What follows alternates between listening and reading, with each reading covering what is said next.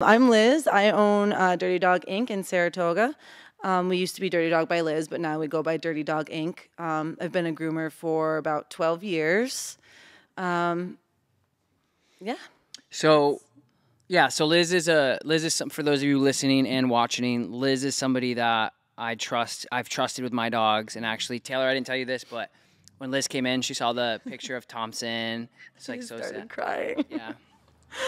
I was like, well, don't. I was like, you're gonna come out back and see a huge mural of him. Oh so. my gosh. Anyway, so I've obviously trusted Liz with my personal dogs and still do with the one dog I have left. But really quick, I want to stop you there. Why did you switch from like Dirty Dog by Liz to Dirty Dog Inc.? Like, where was? Because I didn't know that until I came in the other day, and I was like, oh, I saw a new logo, I saw the new thing. So what was that? So we're kind of going through like a little rebranding right now. And I have other staff that are excellent. And so I wanted to get away from it being by Liz. Because then everybody thinks when they call, when they text, they're always talking to me. I'm the only one grooming their dogs. And, you know, I have a great team. So I wanted it to be, you know, all inclusive of my whole staff instead of like, hey, look at me. No, that makes sense. Yeah. I was curious about that. Yeah, the new logo looks sweet. The old logo was cool too. Yeah. But the new logo looks sweet. The new logo is custom designed. My friend Mark Jewell and an old client of mine, I groomed his dog, Evil Knievel, for years until she passed. He actually designed it, so it's all custom drawing and whatnot. So, yeah. That's cool. Yeah, I like it. So you've been doing it for 12 years. Obviously, like, I'm assuming, like a lot of other people who work with dogs, you started off a dog lover from day one. And then, so what was the decision that made you or encouraged you or inspired you to go into grooming? Because the dog world is a big place, and obviously you have a big place in your heart for animals, specifically dogs. So at what point in your life were you like, grooming is what you want to do? I wasn't one of those ones that grew up like I want to work with animals, or I mean I've always loved animals, but it was never like I'm going to be a dog groomer, I'm going to be a veterinarian.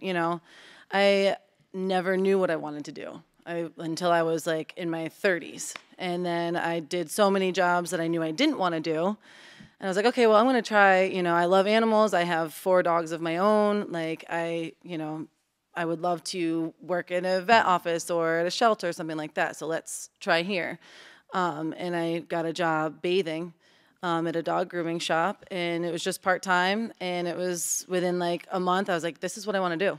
Like, it's so much more than just, bathing a dog or giving a dog a haircut. There's so many levels to dog grooming.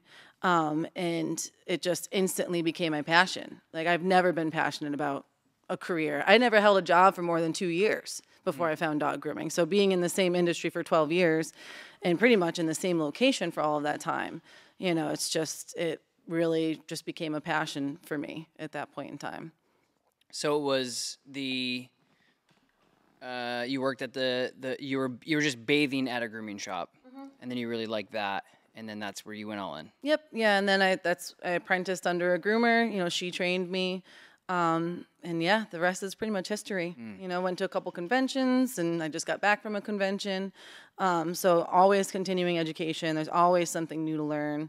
I'm not like a master groomer by any means. Like you see some like you go to a competition and you see these like Bichons and poodles and all this fancy stuff. And I'm much more of like a Saint Bernard and Newfoundland and elderly dogs and, dogs that have health challenges and things like that. So that's kind of where I found my passion. Yeah, and behavioral stuff too, right? Yes, yeah, some behavioral stuff. I've been a little more selective about like behavioral cases, more or less because I'm getting old and tired. So as long as I have an owner that understands their dog. So like basically if you send me somebody that you've been working with, I will take them because it's somebody that wants to see their dog succeed, that is willing to put in the effort for training, whether it's, having a professional trainer, doing the training at home, doing the training that I recommend for what I need to get done. And they also understand their dog's personality and their dog's challenges. If I get a dog that comes in that has, you know, certain behavioral challenges and the parents are just like, oh yeah, he might nibble on you, it's just his way of telling you he loves you. That's not, you know, I'm not willing to risk ending my career over an injury if, you know, people don't understand their own dog. Yeah. So you need to understand your own dog, which you know, Yeah. you get that. Yeah. Yeah, and just a little context, I guess, for people who are listening and watching, because people are viewing this and listening to this from all over the world. Liz works where I'm from, so we've known each other now for a long time, and when we're referring cases to you, like I do that often. Even Abby, our videographer behind the camera, she has a German Shepherd that she's vocal and she's a little stranger dangery, but I don't think she would ever bite anybody. But like when Abby has her here or whatever, Abby's like pulling hair off her. I'm like, you gotta go see Liz. And she's like, yeah, but like, I'm like, but there's certain people in the industry that I know, well, because there's twofold with you, is you're good with the behavioral cases, but you're also like just a really good groomer. I've used other groomers before, and they're okay, but like you have the whole package where you can do both. Yeah, and it's difficult because as somebody who works with behavior on a regular basis, right?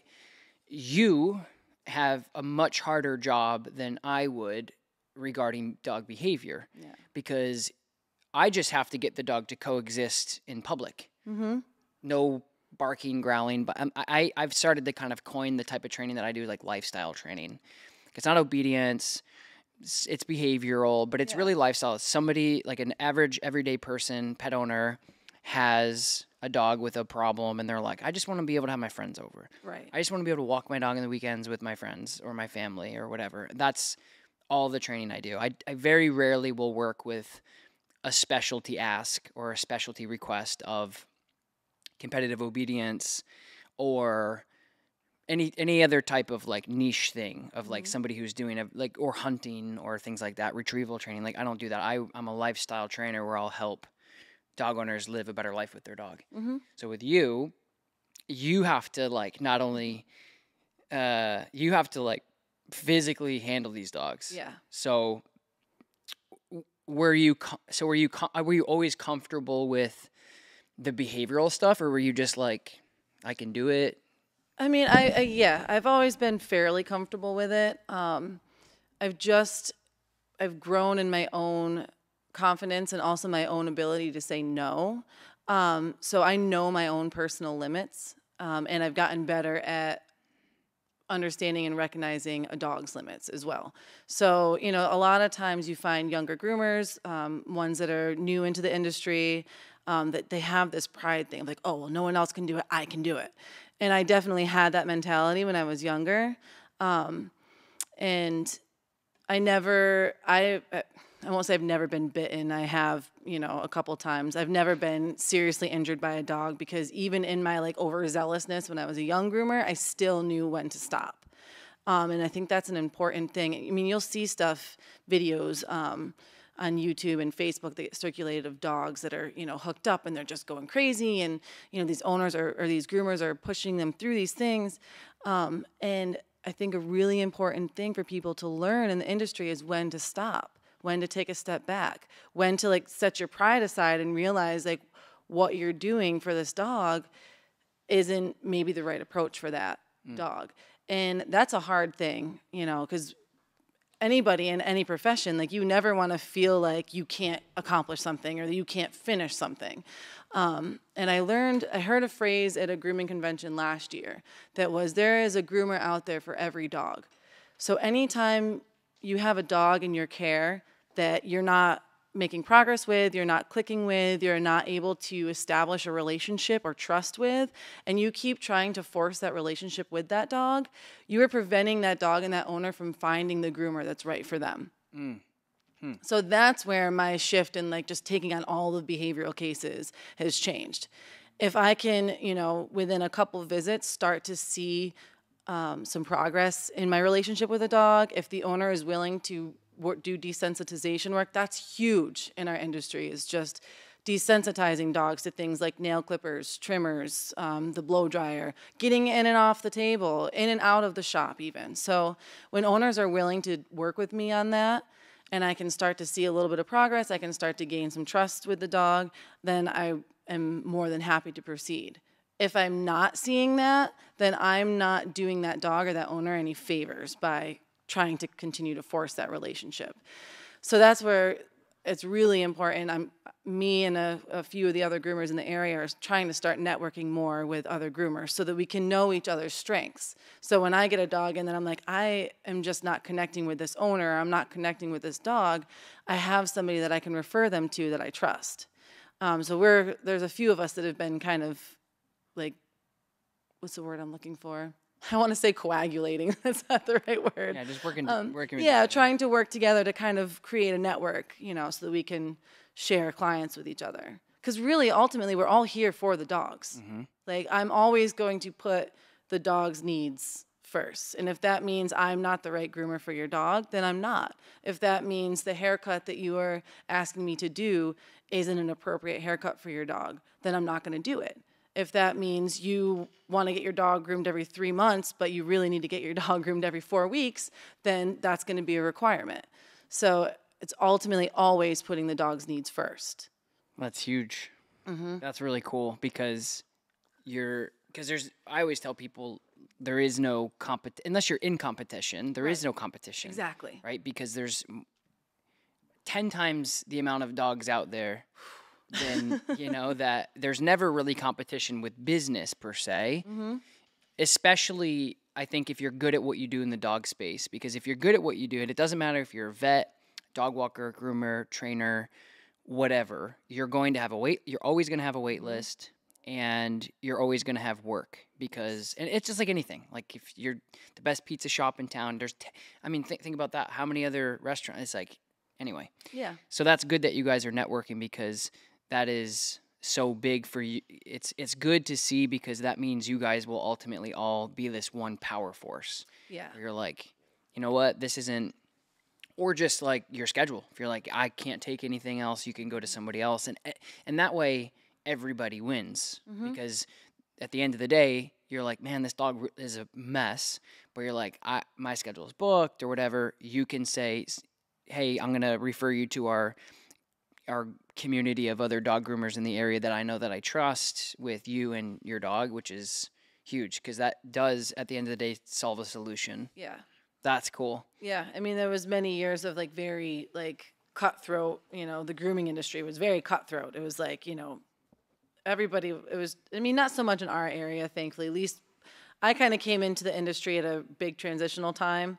It used to be a lot more, there's a lot more gentle grooming involved now. There's a lot more community involved where, it used to be a whole nother ball game. But, it's nice now to have that, just to have that community. So when you are hitting on that whole other ball game type thing, I would assume, because I talk to a lot of other dog people in my profession, groomers, trainers, vets, whatever.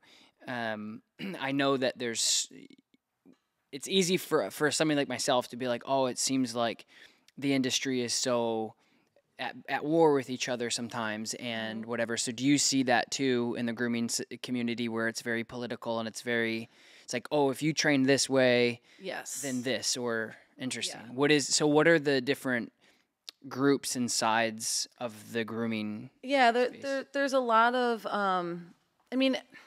yes and no. So there's definitely certain areas where there's like two very strong camps.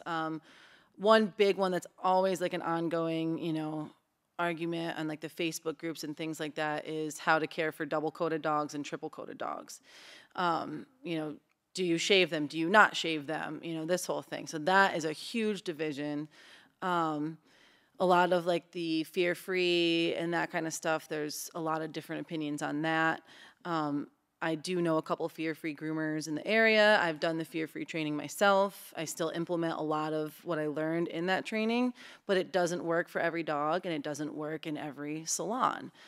So you see a lot of that, like, oh, well, that's the use of muzzles or the use of a groomer's helper, which is just an extra attachment that keeps the dog from being able to bite you or spin around or, choke themselves. So, the use of some of these more restraining methods, it's like in your industry, oh, is it safe to use a prong collar? Is it safe to use an e-collar? So, yeah, we have stuff like that. But, yeah, I would say the big one is the double and triple coated care. That's and just like the way that people handle customer service and things like that. So, Yeah. But it's a lot of that has shifted in the last few years. COVID was created a huge shift in our industry. So that was, we went from having, I don't remember the number. I think it's like the number of dogs in our country, like pets, like more than doubled during COVID. And so many shops closed down and didn't make it. There was a massive retirement of groomers because they're like, you know what? I'm done. Like, I've been doing this for 40 years. My back hurts. I have carpal tunnel. I'm going to retire. And we had multiple shops just in our area closed. So we had this huge influx of dogs, a decrease in groomers. And, the way that groomers, business owners run their shops is another, like, huge conflict, of like camps or whatever and how that should be done. It used to be, well, we don't have to get into all of that, but, it's hard to find good help. It's hard to find groomers that, nobody grooms or gets into dog grooming because they want to make a ton of money, and that's not fair. Like, our job is very hard and it's physically difficult. We go through a lot of training. We're constantly re-educating ourselves. It's, mentally stressful. And it's, it's a very rewarding job, obviously, but with any kind of rewarding thing, it comes a cost, So I kind of like went off on a little rabbit trail there. No, it's good.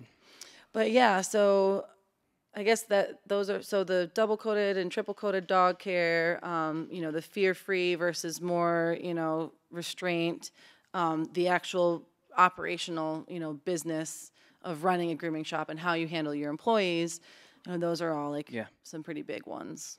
Yeah, it's interesting to hear all that just because it's like that in every industry, like pizza making, plant grooming, like literally on every business. If there's going to be heart in something, there's going to be an argument all the time.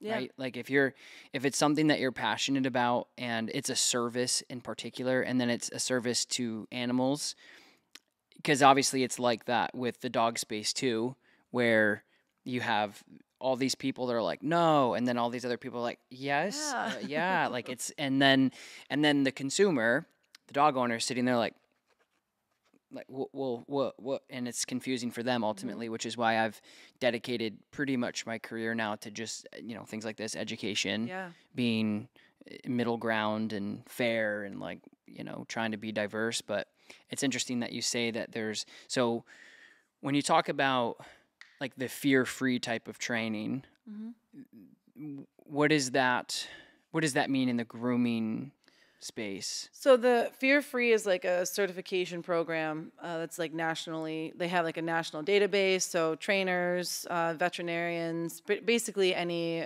like canine professional can go through this. It's an online training, and then you're fear-free certified. So a lot of it is like controlling your environment. So having a quiet space, one-on-one grooming, those kind of things, like how the sound is, the smells, that kind of thing. It's very minimal restraint, a lot of desensitization work, like rewarding with treats and stuff like that. So when you have like a small space or you are capable of being a one-on-one groomer, it's an excellent way to work with a lot of dogs. I don't have the ability to do that, like in my space. And I also like a big thing on it is food rewards and treats. And we see so many dogs that have so many different allergies and things like that. So we don't carry any treats in our shop. If you want to give your dog a treat, if you want us to use treats, we request that you bring them from home. So, I mean, the fear-free thing is a great approach for a certain type of dog. you know, and then, you know, not all dogs respond well to that very gentle, very slow moving kind of approach. Right. Yeah, and I think it's more, and this is me playing devil's advocate, but also obviously we see that in the training space too. And what I've learned over time is the fear-free trademark type thing is more of a marketing Yeah, I thing think so. for like your business. You can say fear-free because it doesn't matter what course you take or what you do if that dog comes in terrified, because if you have the essential oils and you have the treats and they're still terrified, they're still very, very fearful. Yes. You've just tried to do everything you can to make it less fearful for the dog, which I personally would argue and believe that anybody that really cares and is professional is trying to do that anyway. But we just don't pay for a stamp that says fear free, because to me, if you're in the dog space professionally, you know that that's impossible. Like even Lakota, my dog, when I bring her, she hates it because she's like I don't, because she knows she's gonna get her nails clipped or whatever. She tolerates it. Like most dogs probably tolerate it. Yeah, there's very few dogs that enjoy it. Right. And that's, you know, it's like we have a ton of dogs. They run up the ramp, they come in, they're so excited to see us. They don't even care that mom and dad are leaving. You know, they're like, yay, we're here at the groomer, so much fun. And then as soon as they get behind that door, they're like, ah, crap. Yeah. You know, and for the most part, I would say most of our dogs, like, they like being there. You know, they're pretty accustomed to the process now. But there's very few that are actually like, oh, this is the best. Right. You know, I have one yellow lab that I've been grooming for, oh my gosh, pretty much my whole career, named Stevie. The dog loves being blow dried. So you start blow drying her near her face and she just leans into it, and all of her flappy, like, float folds are flying all over the place, and she loves it. Yeah. That's not the normal, you know, case. It's like, we don't really like, I don't know very many people that like going to the dentist. I hate it. I am so fearful of the dentist. Right. But I go because I have to. Right. You know, and that's the thing. It's like, that's kind of the balancing act that we have to do in the grooming world. Is like, okay, if this dog is terrified and anxious and stressed out by this process, there's certain things that we have to get done for this dog's health. We have to get their nails done. We have, you know, if it's a long-haired dog in the face, we have to get eye boogers out. We have to get mats off. So there's that balancing act of like, what is, again, best for the dog. You know, no, we're not going to stress a dog out to the point that it gets sick, which can happen. You know, we're not going to push them. So it's just developing a plan for each individual dog as they walk in the door. Yeah. Yeah, and I find that a lot of one big request that we have, and we've actually created a program for canine professionals to like learn, like they're like, how do I start? What do I, like groomers or dog walkers or dog trainers? They're like, what do I do to start the business? Like I have this gift, right? Like I'm good with animals. Like that's what I'm going to decide to do, but I don't know how to like start it. So I guess I'm saying that because there's a lot of people who will be listening to the podcast and watching this podcast in the future, where I'm just saying that it's like anything else in business. Like you can go on and pay money, take a course, and then and it's beneficial. There's a lot of good things in there, but it's more a marketing thing where you can tell your clients like, we're fear free. And to me, it's a little deceiving because it's impossible to say that unless you turn people away.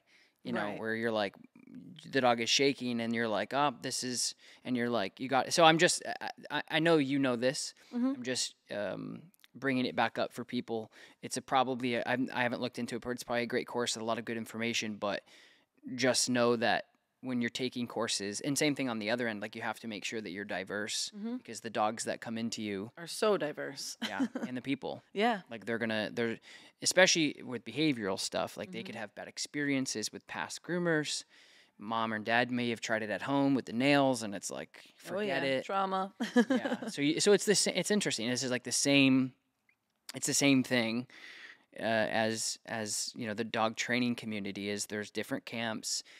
One disagrees with you, and I always tell people like that's always like don't. So I used to get discouraged about it, where I'd be like, I'd get discouraged. I'd be like, it sucks to see people say, same thing with you, like you may have used that groomer, the groomer's helper. The groomer's helper would like groom a dog that could never be groomed, and after 3 grooms, they're way more comfortable, and then there's going to be somebody that's like, yeah, but they use this, and therefore, and you're like, Yeah. So but it's the same thing. Yeah. So it's interesting to hear. Yeah, it's really a matter of like knowing. So like I took a class on like working with difficult dogs over the weekend at the convention, and there's no blanket way of handling dogs.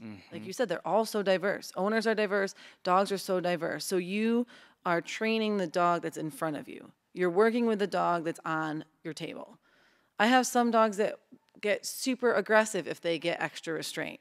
This one Doodle started coming to us like a year and a half or so ago. And, they told us he's a little sensitive. He's a little, wary. We don't know his history. He was a rescue. We get him in the bath. He's fine. Get him on the table. He's mostly fine. And then he started to get a little weird. So, we hooked him up for safety reasons. And that was like, nope. He was not happy with that. He let us know he was not happy with that. And my other groomer was the one originally working with him. And she was like, I don't feel comfortable doing this. And I was like, okay, let's give him a break. Get him off the table, give him a break. So when you're hooking him up, is it just like a flat collar? Yeah, so it's just like a nylon lead. I actually just bought a new style that's like a polyester. I can't think of the materials, but it's biothane. Yes, yes, that. And so it's antimicrobial and all that good stuff, and it doesn't get wet, and I'm really excited. Doesn't get stinky either. No, exactly. I don't have to soak them every so often. They stay nice and clean and easily disinfected. But yeah, so it's a loop that goes around the neck, and then it hooks to a bar that goes above.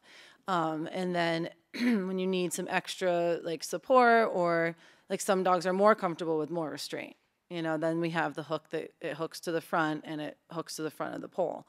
But yeah, this guy in particular, once I got him on the table, and that's like another important thing to know, like even in one business, like I can't groom every dog that walks in the door. Like I don't connect with all of them.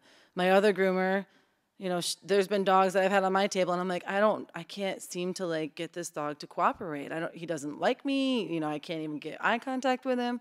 So we'll trade. Why don't you try? Yeah. And all of a sudden the dog's loves her, So you just can't take that stuff personal. But back to this Doodle. Once I got him on the table, I was like, I'm just gonna try. I'm just gonna try to trust him. He's not showing me any signs that he's gonna be aggressive right now. So let's just not hook him up. So I just had him on the table. Our tables go to about 8 inches off the floor.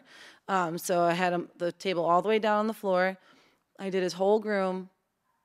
No problems, no growls, a couple little curly lips when I did his nails. No, I'm sorry, I actually wasn't able to do his nails. His parents told us don't do the nails. But after a course of a year of grooming him regularly, now I can do his nails and I can shave his pads.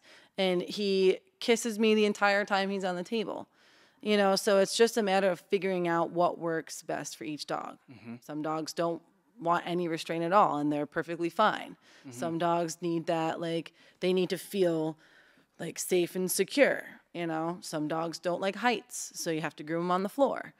So it's just a matter of knowing the dog on your table and doing what that dog requires, and not what some blanket statement says you should be doing. Right. Yeah, it's just, I think with any industry, when it's interesting because there's different categories of everything. Again, like food, or even a realtor. They're like, oh, I do commercial, or I do high end, or I do whatever. But they can all sell, and they're different, but they're just niched down. But it's just so interesting, right, when you start dealing with dogs, how many gatekeepers there are on nope, this is, can't do this, can't do that.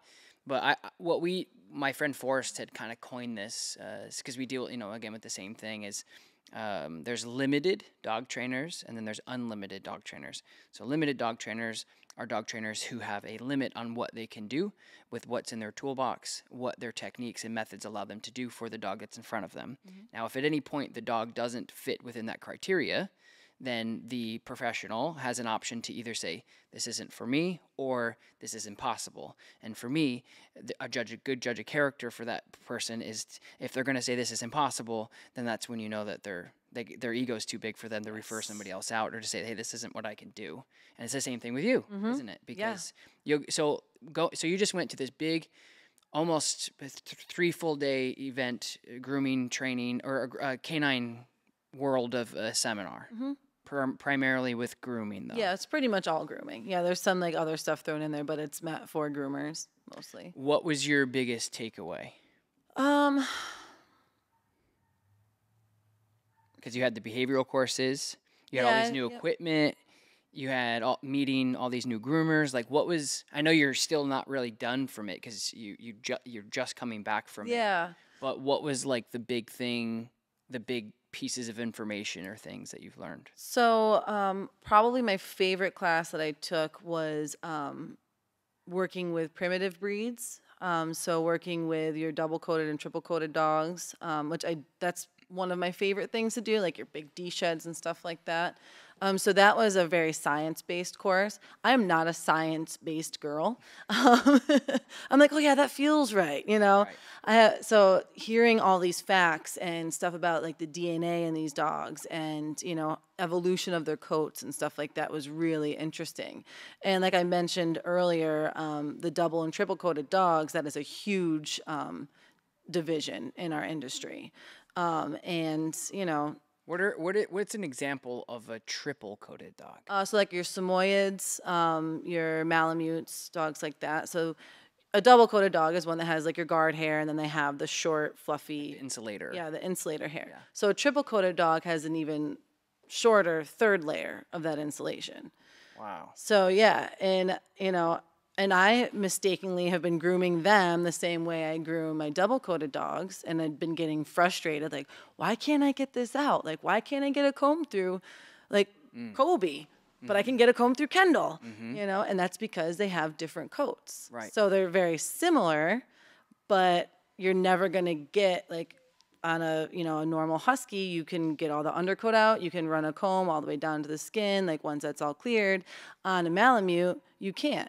Because you're not supposed to, because they have that extra layer that's close to the skin. So you can comb through about 2/3 of it, and then the rest is left until that goes through its full cycle and it comes out. So, yeah, there's a whole... I want to walk through that. Sure. For myself. So, triple-coated for the popular breeds, the Samoyeds, the Malamutes. What are some other popular triple-coateds? So just to give frame of reference. Yeah, to be honest, those are the two main ones that I know of, and I don't want to misquote myself and say any that aren't. That's fine. So there's the guard hair, which is Shiba Inus. Shibas, yeah. Okay. Shibas are another triple. Okay, so guard hair, which is like the coat that everyone will see. That's like the coarse hair on the outside. The insulator coat is that fluffy stuff that comes off. And then for those breeds, the triple-coated breeds, those are dogs that have then another tighter insulator, fuzzy little thing on them. And when you're grooming, and this is I don't know anything about this, so I'm excited to learn. Yeah. So when you're grooming, let's just say in general, when you get a dog in like Colby, that's a Alaskan Malamute, Husky, Siberian type mix thing, but mostly he's got that third layer or whatever. What is your objective? Because do dogs have... Wow, this is fun. Do dogs have seasonal... I know that they blow their coat twice a year, or does it depend on the breed? Yeah, it's usually on the equinox and the solstice that they blow their coat. But most dogs, their coat cycles on like a 21-day cycle. So, and this is where like all the science stuff that I'm just learning is like coming into play. There's, I believe it's like 4 different cycles of the hair. So you have like of the guard hair. So you have your growth cycle, and then it gets to a point where it's fully grown and it sits dormant, and then it starts to die off, and then it falls out. So you have all of these cycles. Now, that's for your guard hairs. And in your guard hairs, there are 3 layers. Again, I should have brought notes with me. No, it's good. It's all good. So you have like your core. So it's just like a human hair. You have like your shaft. It's like the stretchy part of your hair. Then you have 2 outer layers. So that's your guard hair. And then I don't know if I want to get into all the details because I don't want to misspeak. And so, yeah, but you don't have to. Just get general. So dogs will typically blow their coats twice a year. Yeah. And then when the groomer, so my point is dog owners aren't going to, and me included, aren't going to say, oh, it's the solstice. That means I have, like, I'm just saying, like, okay, my dog's nails are clicking, my dog is dirty, my dog is shedding. Like, what is your objective when you get a dog in, just in general? Like, for a groom, like a full groom, you want to get, like, the dead hair off? Like, what's the goal? Yeah, so that, I mean, for any like double or triple coated dog, that is the goal, is to remove the undercoat that's already loose. So if you're not, and actually I learned something from you years ago that I have implemented about elderly dogs, but that's like a whole nother thing. But yeah, so you want to safely and comfortably remove that undercoat. So these dogs, they're going to shed all the time, basically. And I hear that's a regular complaint that we get. You know, it's like, oh, my dog was just here and he's still shedding.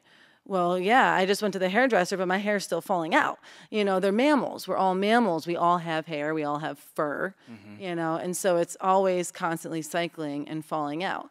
But yes, you have those generally in the spring and the fall. You have those big molting sessions where they are releasing all of that thick undercoat and the opportunity for the new coat to grow in. So that's when you see like the tufts that you can just pull out. Like there's that video that went around, I don't know how long ago. I think it was like a collie sitting on a porch and there was a bird coming in and pulling the hair out of its butt. You know, so that is when you have that molting process. So that if you aren't getting your, you know, we see a lot of these types of dogs that don't need haircuts, you know. They're like, oh, I don't need to get my dog groomed. I'll just bathe it at home, or it goes in the pond. It's fine.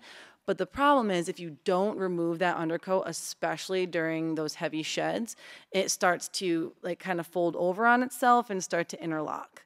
And then you get an impacted coat. And so that's when you're restricting airflow to your dog's skin. You're trapping moisture and bacteria by your dog's skin. It can even get to the point where it's restricting movement. So it's really important that undercoat is removed on a regular basis, but especially during like those molting seasons. So yeah, that's the objective. And we'll get a lot of people, well, actually we don't get a lot so much anymore, but we used to get a lot of people that would come in and be like, oh, he shed so much, can you just shave him? Absolutely not. So that was one of the big things that we were discussing in this class over the weekend, is the science behind why it's not safe to shave these dogs. All dogs or no, double and triple coated dogs. Yep. So like there is, you know, there's a guy that wrote a book, I don't know, like a few years ago, and he kind of coined the phrases fur versus hair. So fur is a predetermined length of coat. So the fur grows to a certain length and then it stops. Hair will grow until you cut it. So it's like I got it. Yeah. Yeah. So like your arm hair is fur. Right. Your head hair is hair. Right. So when you have a dog that has fur, you really don't want to cut that because you're just creating a whole nother realm of possibilities of it not growing back, of them developing alopecia, of, you know, Of them needing it. Exactly. They need, Cold or if it's hot. Right. You know, their fur is there, especially when you have that double and triple coat. It is an insulation from heat and cold. Think about like people in the Middle East that live in the desert and it's, you know, 100 degrees. Do they walk around outside in bikinis and naked because they're hot? No, they're covered head to toe. Right. Because that heat and the sun blasting on their bodies causes skin cancer. Dogs can get skin cancer. You know, causes sunburn, causes all sorts of problems, causes them to overheat. So maintaining a properly maintained double coat is going to actually keep your dog cooler than a shaved coat. Right, because one would think that, again, like a pet owner would be like, my dog is hot in the summer. Like Thompson, perfect example. Like 150-pound St. Bernard during the summer would be hot. And if I were to shave him, it would make it worse because now if he goes outside, there's nothing to protect him from the sun and there's nothing to protect him from that heat. But I think it's even for me, and it just logically doesn't make sense that more means more protection from heat. You would just assume that if you have more coats on in the summer, like if I put 3 Patagonias on in the summer, it's going to suck. Right. But for them, it's different. Well, and it's not so much that more coat is better, because like I said, you have to remove that undercoat. And that is why dogs shed. So like your dog is an evolutionary, like, amazing creature. So their coats change with the seasons. So you'll notice, like, your husky is going to have a thicker coat in the winter because it requires that insulation. In the summer, it's going to have less undercoat. They also have, this was a cool thing I learned too, they have like muscles in their follicles, and that's what allows them to like raise like their hackles and stuff like that. And so that also allows them to lift their hair to allow more airflow through. So it's like I'm trying to think That's of. interesting. Yeah. So like I ride motorcycles too, and so I have a lot of friends that they'll just go out in a t-shirt when it's so hot out, and I wear full leathers all the time, and they'll be dying on their bike at an 80-degree day, and I'm like cool as a cucumber, and that's because I'm insulating myself from the heat. Right. So it's that layer of protection basically. Yeah. That's badass. That's cool.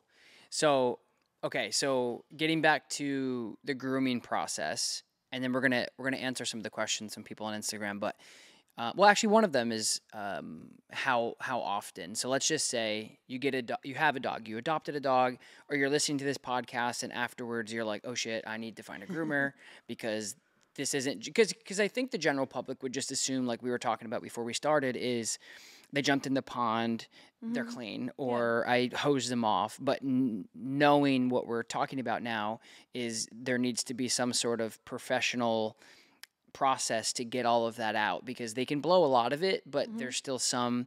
And then once the new insulator starts to grow and the old one's still hanging around, they can that's where the matting happens, and they can't cool themselves off in the winter or in the summer, and vice versa. So it's important to groom your dogs regardless of how much they're in the water and how much you brush them. This may be like a polarizing question, maybe not at all for you, but I've read, just like anything else, like people will say, oh, I read this about dog training behavior, and I'm like, well, I've seen this and I've seen that. You got to read it between the lines. But like the Furminator is one of those things that we like as pet owners, again, like as you're kind of going through the internet of all the armchair experts as well as professional experts, some of it say like, oh, it cuts the hair, and the others say, oh, it's great. So like, we'll get into the grooming process before, but because I've already like teed up that question, what's the deal with the Furminator? And it looks great, it works, but so the Furminator, I will never say never to anything, because there's always some niche for something to work. The Furminator is a tool that can be used on some of your really short-haired shedding dogs like pugs and things like that. Absolutely. Even the long-haired Furminator, do not use it on your husky or your German Shepherd or anything like that, simply because there are better tools out there. There's safer tools out there. The Furminator does cut coat. It's a razor blade. And the Furminator was developed by like this process that we do called carding. So it's a certain angle that you hold a bladed edge, and you use it to remove undercoat. So that was in the professional realm. Like, we are trained to do that without breaking the coat. So somebody was like, oh, let's put that on a handle and sell it to consumers. Well, if you're not using that at the proper angle, all you're doing is cutting your dog's hair, and you're damaging it. And you can overuse it and damage your dog's skin. It's just, I don't even have one in my shop. I had one years ago, and I used it for a little while, and then it sat in my drawer for a couple of years. I never touched it, and I finally just threw it away. Okay, so but it works, because that's the satisfying thing about the Furminator is your dog is starting that process. Like Lola used to have all these little. It was so satisfying to pluck those little things that are coming off. Like and I don't know really what she was mixed with, but she had that really thick undercoat, and the Furminator would just like get balls of it out. So it's not. So you just don't recommend it. People should either find a groomer. What are some other tools that are safer? So I mean, you can even just use a slicker brush. My husband we have a 16-year-old border collie shepherd mix. He's a Murph. We don't really know what he is, but when I like, I'm always bringing home different tools and stuff, and he's like, I don't know why you bring home all these fancy de-shedding tools. He's like, I got that brush out there on the porch, and I'm like, your stupid plastic brush. Like, oh, fine, I'll use it. Like, just to appease you, I'll use your stupid brush. Yeah. That stupid brush will pull out bags of hair from this dog. So again, it's like, not every tool is right for every dog. So there's slicker brushes that you can use. There's rakes that are, they're called de-shedding rakes. You can use those. There's this thing called an groomer that works really great on, again, your shorter coated shedding dogs, like your pugs, your labs, things like that. It's a horse that used to be just like a horse rake, and then they started making a smaller version for dogs. Is that the little like thing that has the little teeth and it's rounded like that, and it's like a metal little teeth thing? No, I know what you're talking about there. I've never used that on a dog. No, it's like it's on like a wooden block, and it's got it. It almost similarly looks like a Furminator, but it's not a blade. So it's like a It's got all these little. Yeah, it's got like little tiny teeth. Yeah. So again, like I don't use it on longer coated dogs just to eliminate any risk of cutting them. It's not a blade, so it's not really going to cut. But yeah, those would be my recommendations. A good slicker brush. And honestly, your best friend after you brush your dog is a metal tooth comb, because that'll continue to pull out any of that extra hair. So slicker, then metal tooth comb. Yep. You can go on Amazon and find those. Oh yeah, easily enough. And you can look for specifically like a de-shedding brush, not just like not the Furminator, because that's the first thing that's going to come that's going to be one of the first things that come up. And then there's also the rake, which is like a little hooked tooth, blade. Yeah. And that works really good for like your huskies and things like that. Okay. And so interesting. Yeah. Because that's the same thing, again, like with any industry. I remember, just side note, I remember I used to own this property, a 2-unit in Mechanicville, where Taylor and I lived for years. And we lived on one side, and we had tenants upstairs. And it was an old building, so there's always things going on. Plumbing, heating, we learned a lot. And I had this OG plumber in all the time. His name was Tom, too. And he's the nicest guy ever. And he'd always like cut me a break and come over. Well, I'm really booked up, but that kind of guy. I'll come help you out. And he was the nicest guy ever. And anyway, there was this clog that we had that was upstairs. One of my tenants did, whatever. I don't know what it was. But I just came out with like what I thought was a good thing was like the plumber, the clog remover. Yeah, like the snake thing? Or? No, it was like the liquid that you... Oh, yeah, like a Drano.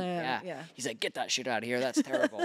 And I'm thinking like, well, that's the easiest thing to find ever in supermarkets or whatever, and it works. But he's like, you don't know how it works. You don't know why it works. It's terrible. Don't use it because it ruins like everything, blah, blah, blah. Yeah. And he's like, yeah, you think it's like going to cut... It's going to, what do you say? He's like... Yeah, it's going to go in and just dissolve this whatever's in there, but what do you think it's going to do after it does that down in your septic and down through all...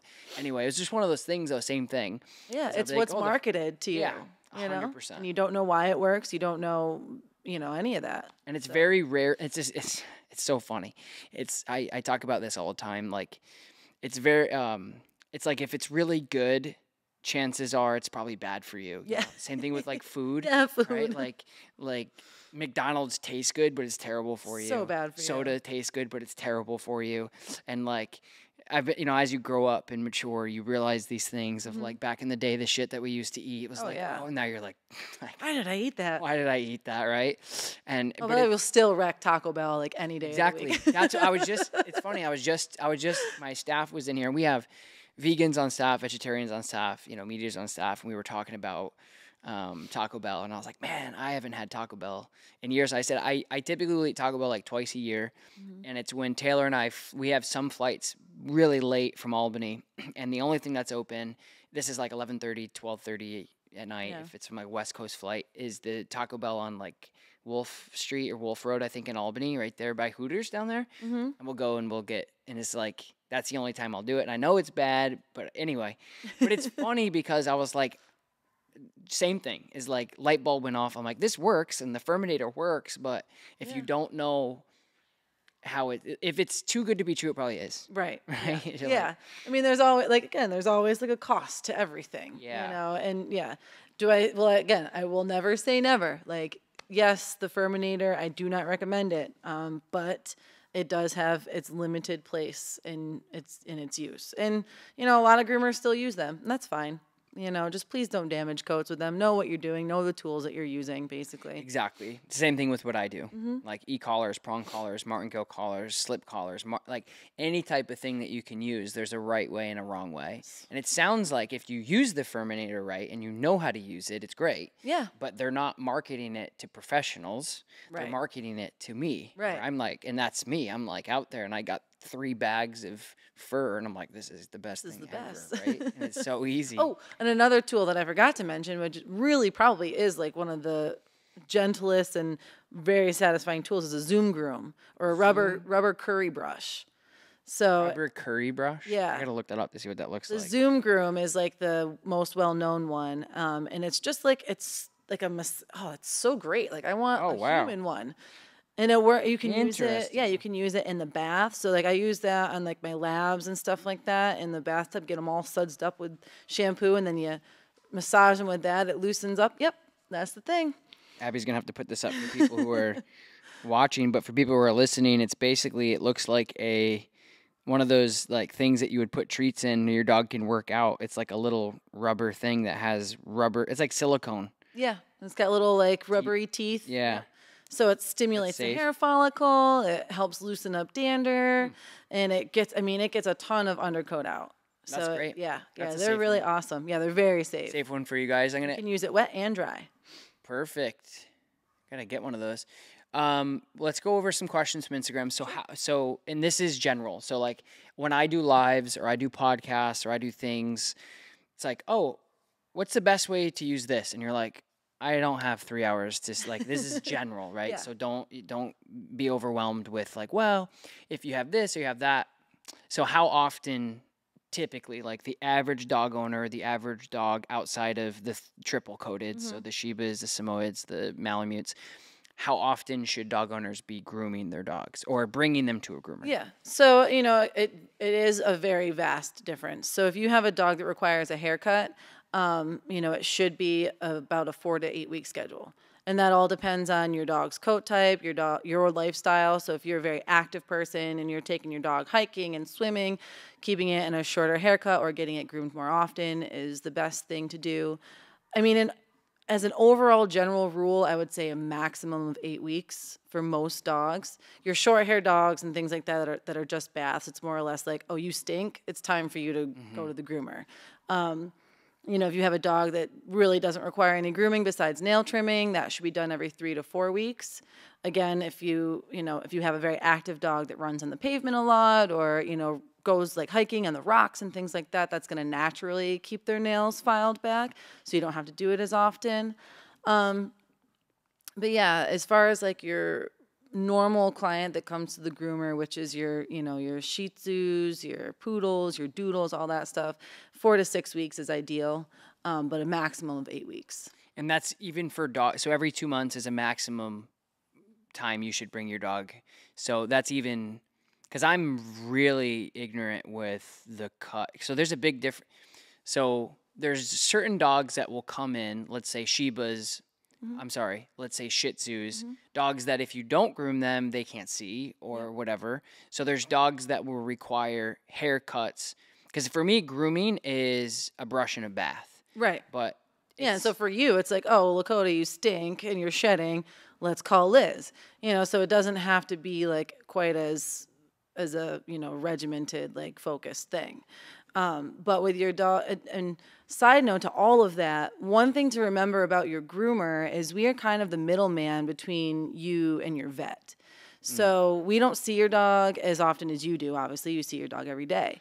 But we see your dog a lot more often than your vet, usually. So, if we see your dog every 4 weeks, every 6 weeks, every 8 weeks, we can start to notice subtle differences in your dog's weight, your dog's behavior, your dog's mobility, lumps and things like that you might not see on an everyday basis. Yeah. And so we're kind of like like a middleman or like a first responder basically to like catch certain health issues. So the more often your dog sees a groomer, the better the relationship your dog is going to have with that professional, the better experience they're going to have because they're more desensitized to everything. They get more used to it.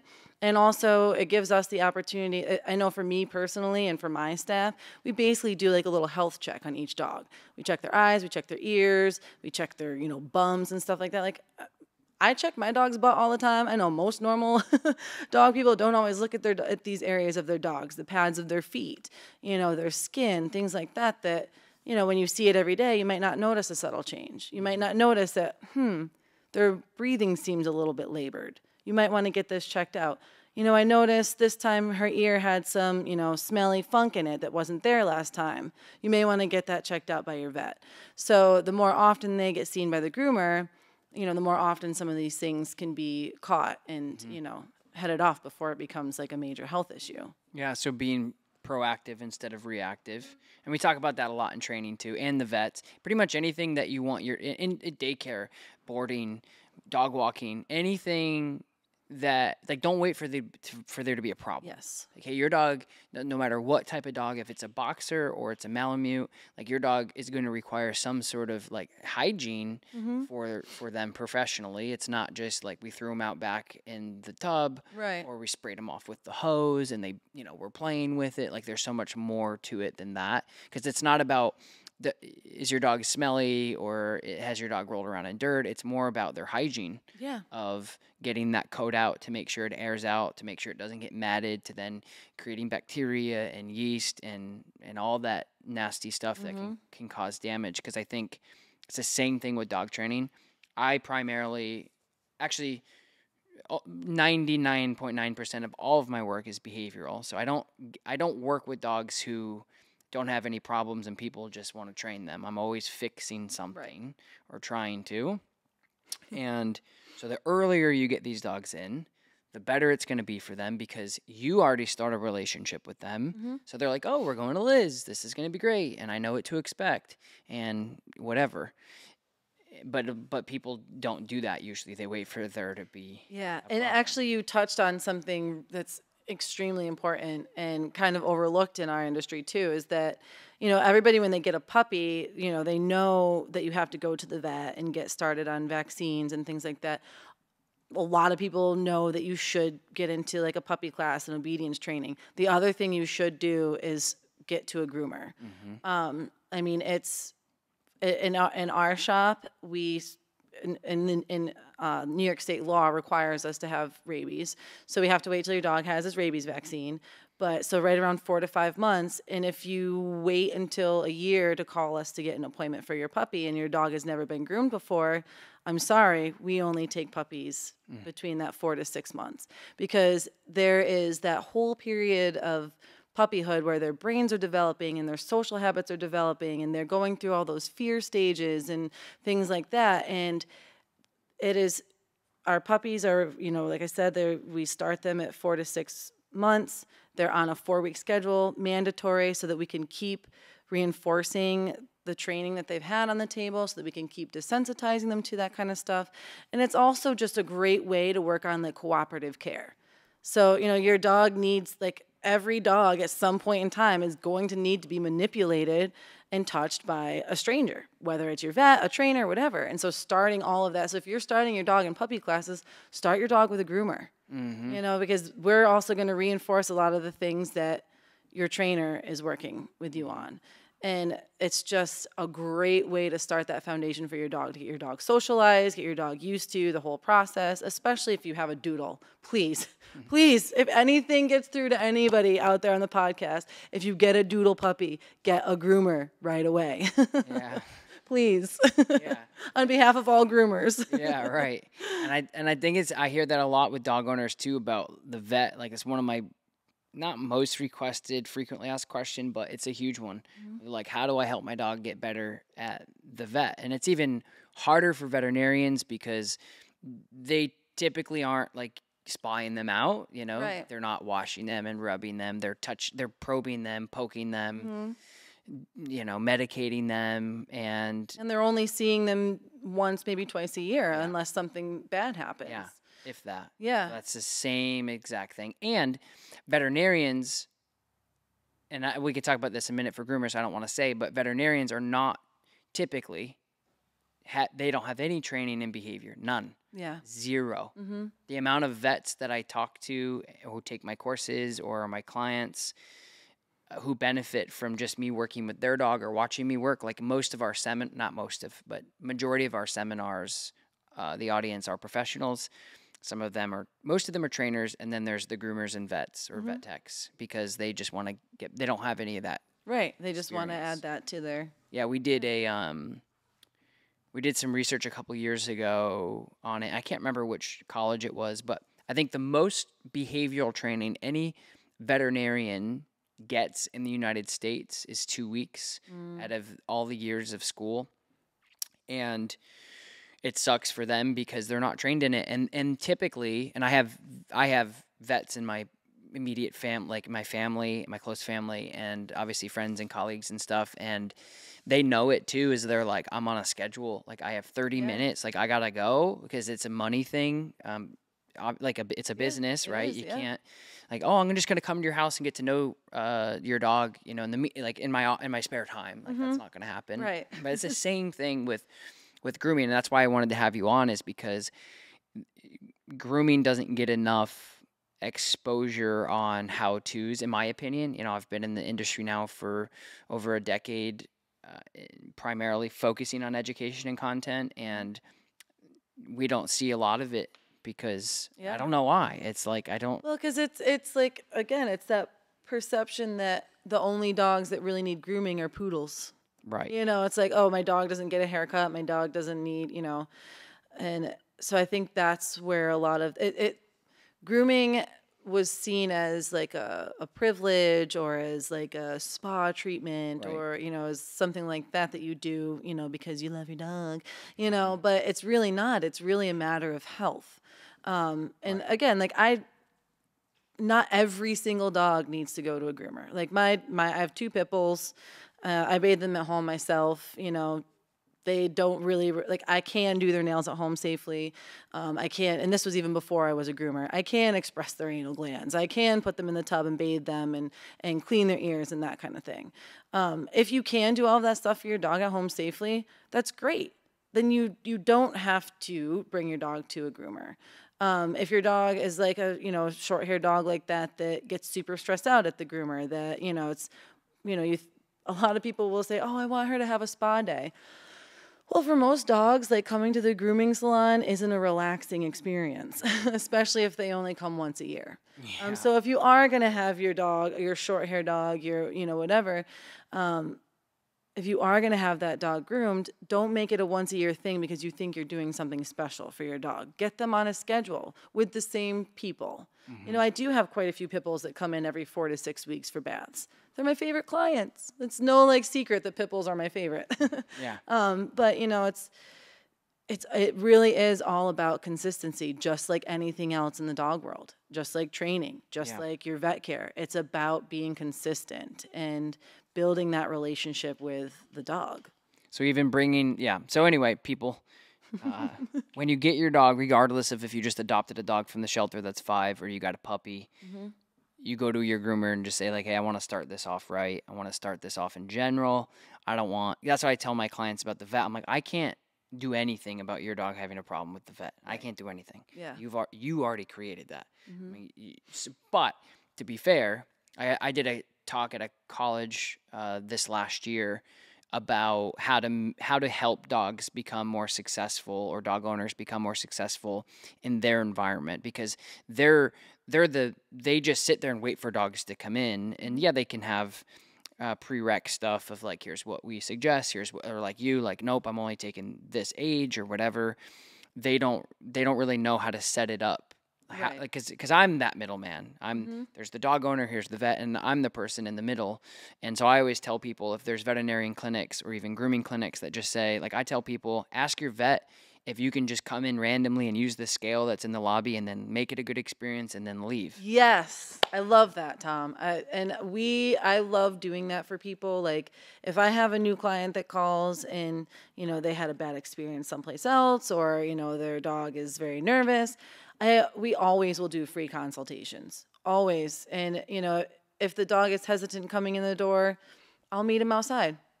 I'll sit with you on the ramp for a few minutes. It's getting those small doses of positive exposure to the place. I have this dog I've been working on just for nail trims for like 2 months now. His dad would bring him in twice a week, just bring him in. The first couple of times I just hung out with him in the lobby, got him settled down. And then I started by putting him on the table, getting him used to being on the table. I mean, this process went on for 2 months before I could even trim this dog's nails. But that is sometimes what we have to do. And the owner, the pet parent, has to be open to that, and some people's schedules don't allow that, and I understand, but getting those small doses of positive experience is huge for, again, establishing a nice foundation. Yeah. Yeah, it's the same thing with if you and your family travel, or if you travel, getting your dog exposed to the daycare that they're going to go to, or the boarding place, or the dog walker. Don't wait for you to be like, oh, we're leaving in a week. Yeah, exactly. We're leaving in a week and we've never left our dog with anybody. Why don't you come on, these are things like, oh, we go to North Carolina twice a year. We go to like these are things that you got to do when you get your dog, help them. That's why I always tell people, and same thing with you, I'm sure, is you're just putting out problems. Like you get the easy dogs that come in, like the 8-week-old, or not the 8-week-old puppies, but after they're done with all their rounds of shots, and the 6-month-old puppy that's like just excited to be there, and you're grooming them, and they're like, that was great, and they leave, and then they come back in a month, they're like, oh, you again, great. But having the dogs in where they're like, oh, my dog's matted, or my dog got sprayed by a skunk, or like whatever the case is, and then they get there, and now you're like, you're putting things back together like a puzzle, and you're like, it just makes your job a lot harder, and it stresses the dog out. Yeah, and so you're taking a dog that isn't accustomed to or used to the grooming process. B, doesn't know the human that's interacting with them, and then you're putting them through an uncomfortable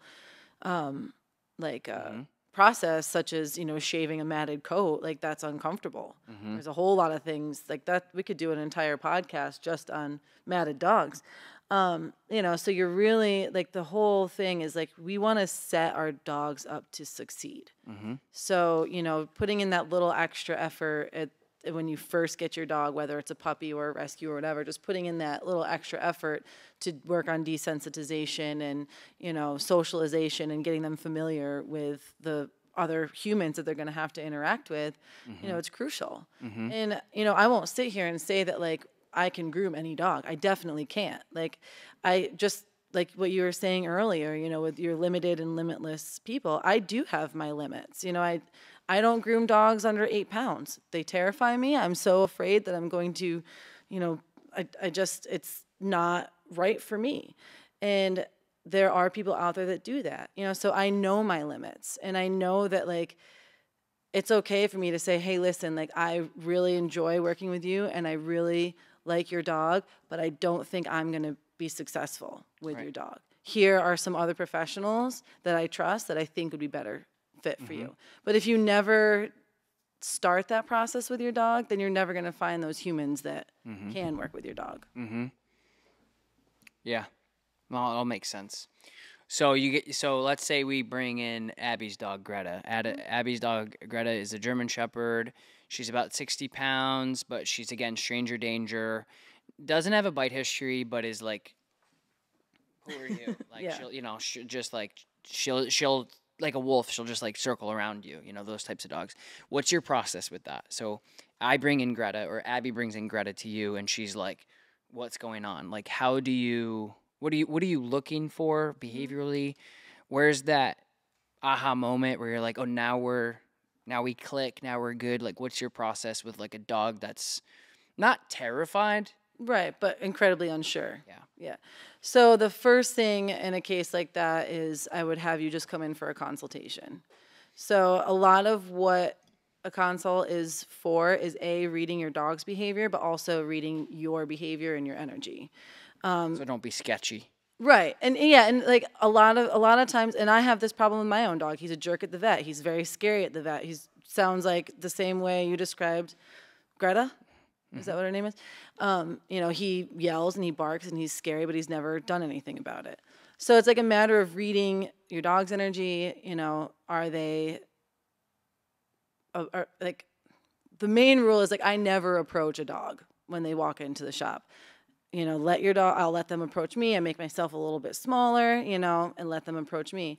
And again, it's like every dog is different. So for her, I don't know. Would you start with what would be the steps like? Well, yeah, so the first step would be just a consultation. And I will be honest, like one of the few dog breeds that do intimidate me are German Shepherds. And I don't know why that is. I've never been bitten by one. I've never had like a super negative experience with one. They're just so incredibly powerful and they're so stranger danger. They're Like so Stax. Yeah, like Stax. And like I was never scared of Stax because he's just a big, loud mouth, you know, goober. And so Stax is a perfect example. So like at first meeting of him, it's like, whoa, you know, he's barking, he's intense. And then after being around him for just a few minutes, you realize his intensity is all show. It's all vocal.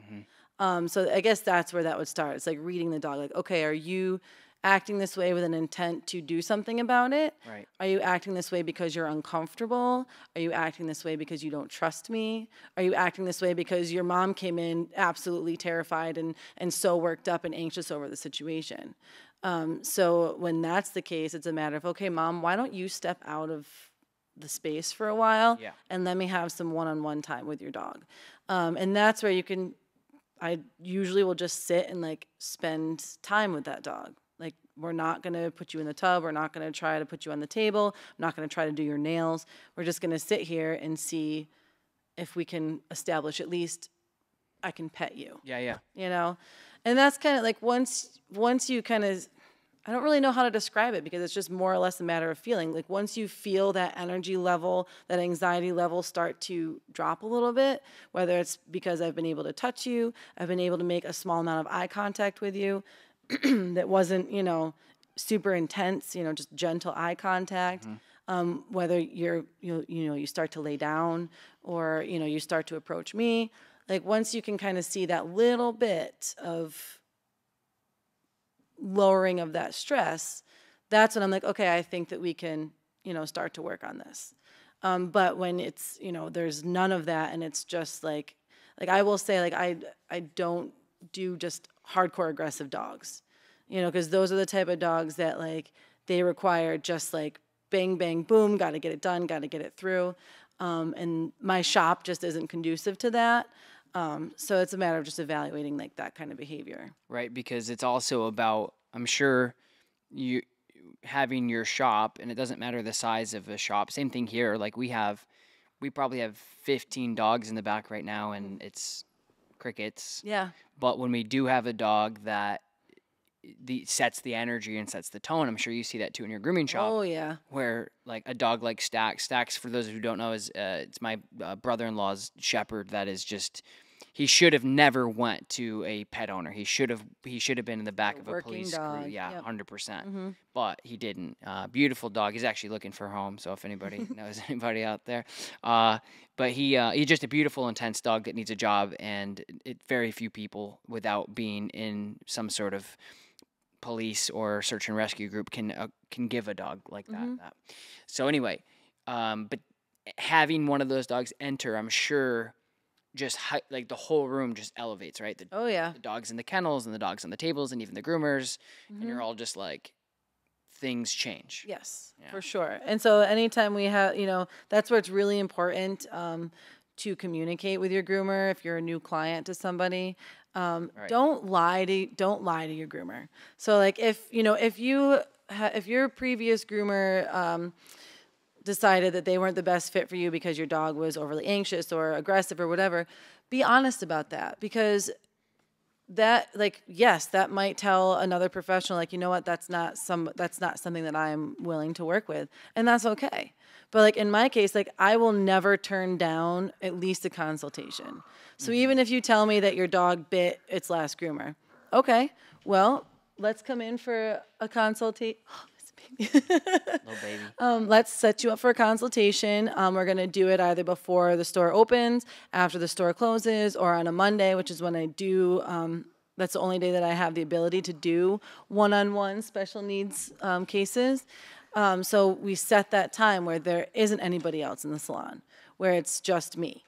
And so that then I can, perfect. yeah. So then it's like, A, you don't have extra stimuli for that dog, and you don't have that super anxious dog or aggressive dog or whatever that dog's presenting. You're not escalating the entire shop.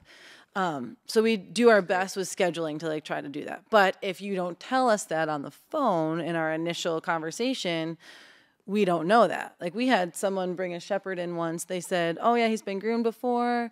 We're just looking for a new groomer because I don't remember what the scenario was. Oh, he loves people. He can be a little bit loud sometimes." This dog, this was the only time I was actually scared of a dog in my shop. He was incredibly aggressive. He was lunging over our pen doors at our staff. He was lunging at other dogs. I mean, it was like we took every single dog off of the table and secured them in kennels because we didn't know if this dog was going to get over the pen, through the door. We had no idea. I mean, he was just incredibly unpredictable. And, we obviously called the owner right away and we're like, hey, you got to come get him. Like, this is, now dangerous. It's dangerous. Now, if we had known that that was how he acted ahead of time, I would have scheduled him for we would have gone through all of the appropriate steps and we probably could have gotten him groomed.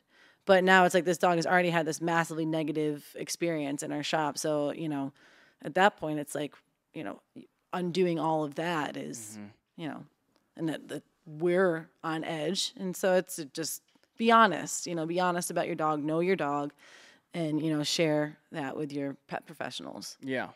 Because this is a waste of time. Yeah, for sure. Like you do this for a living. You're going to know immediately whether your dog has been groomed or not.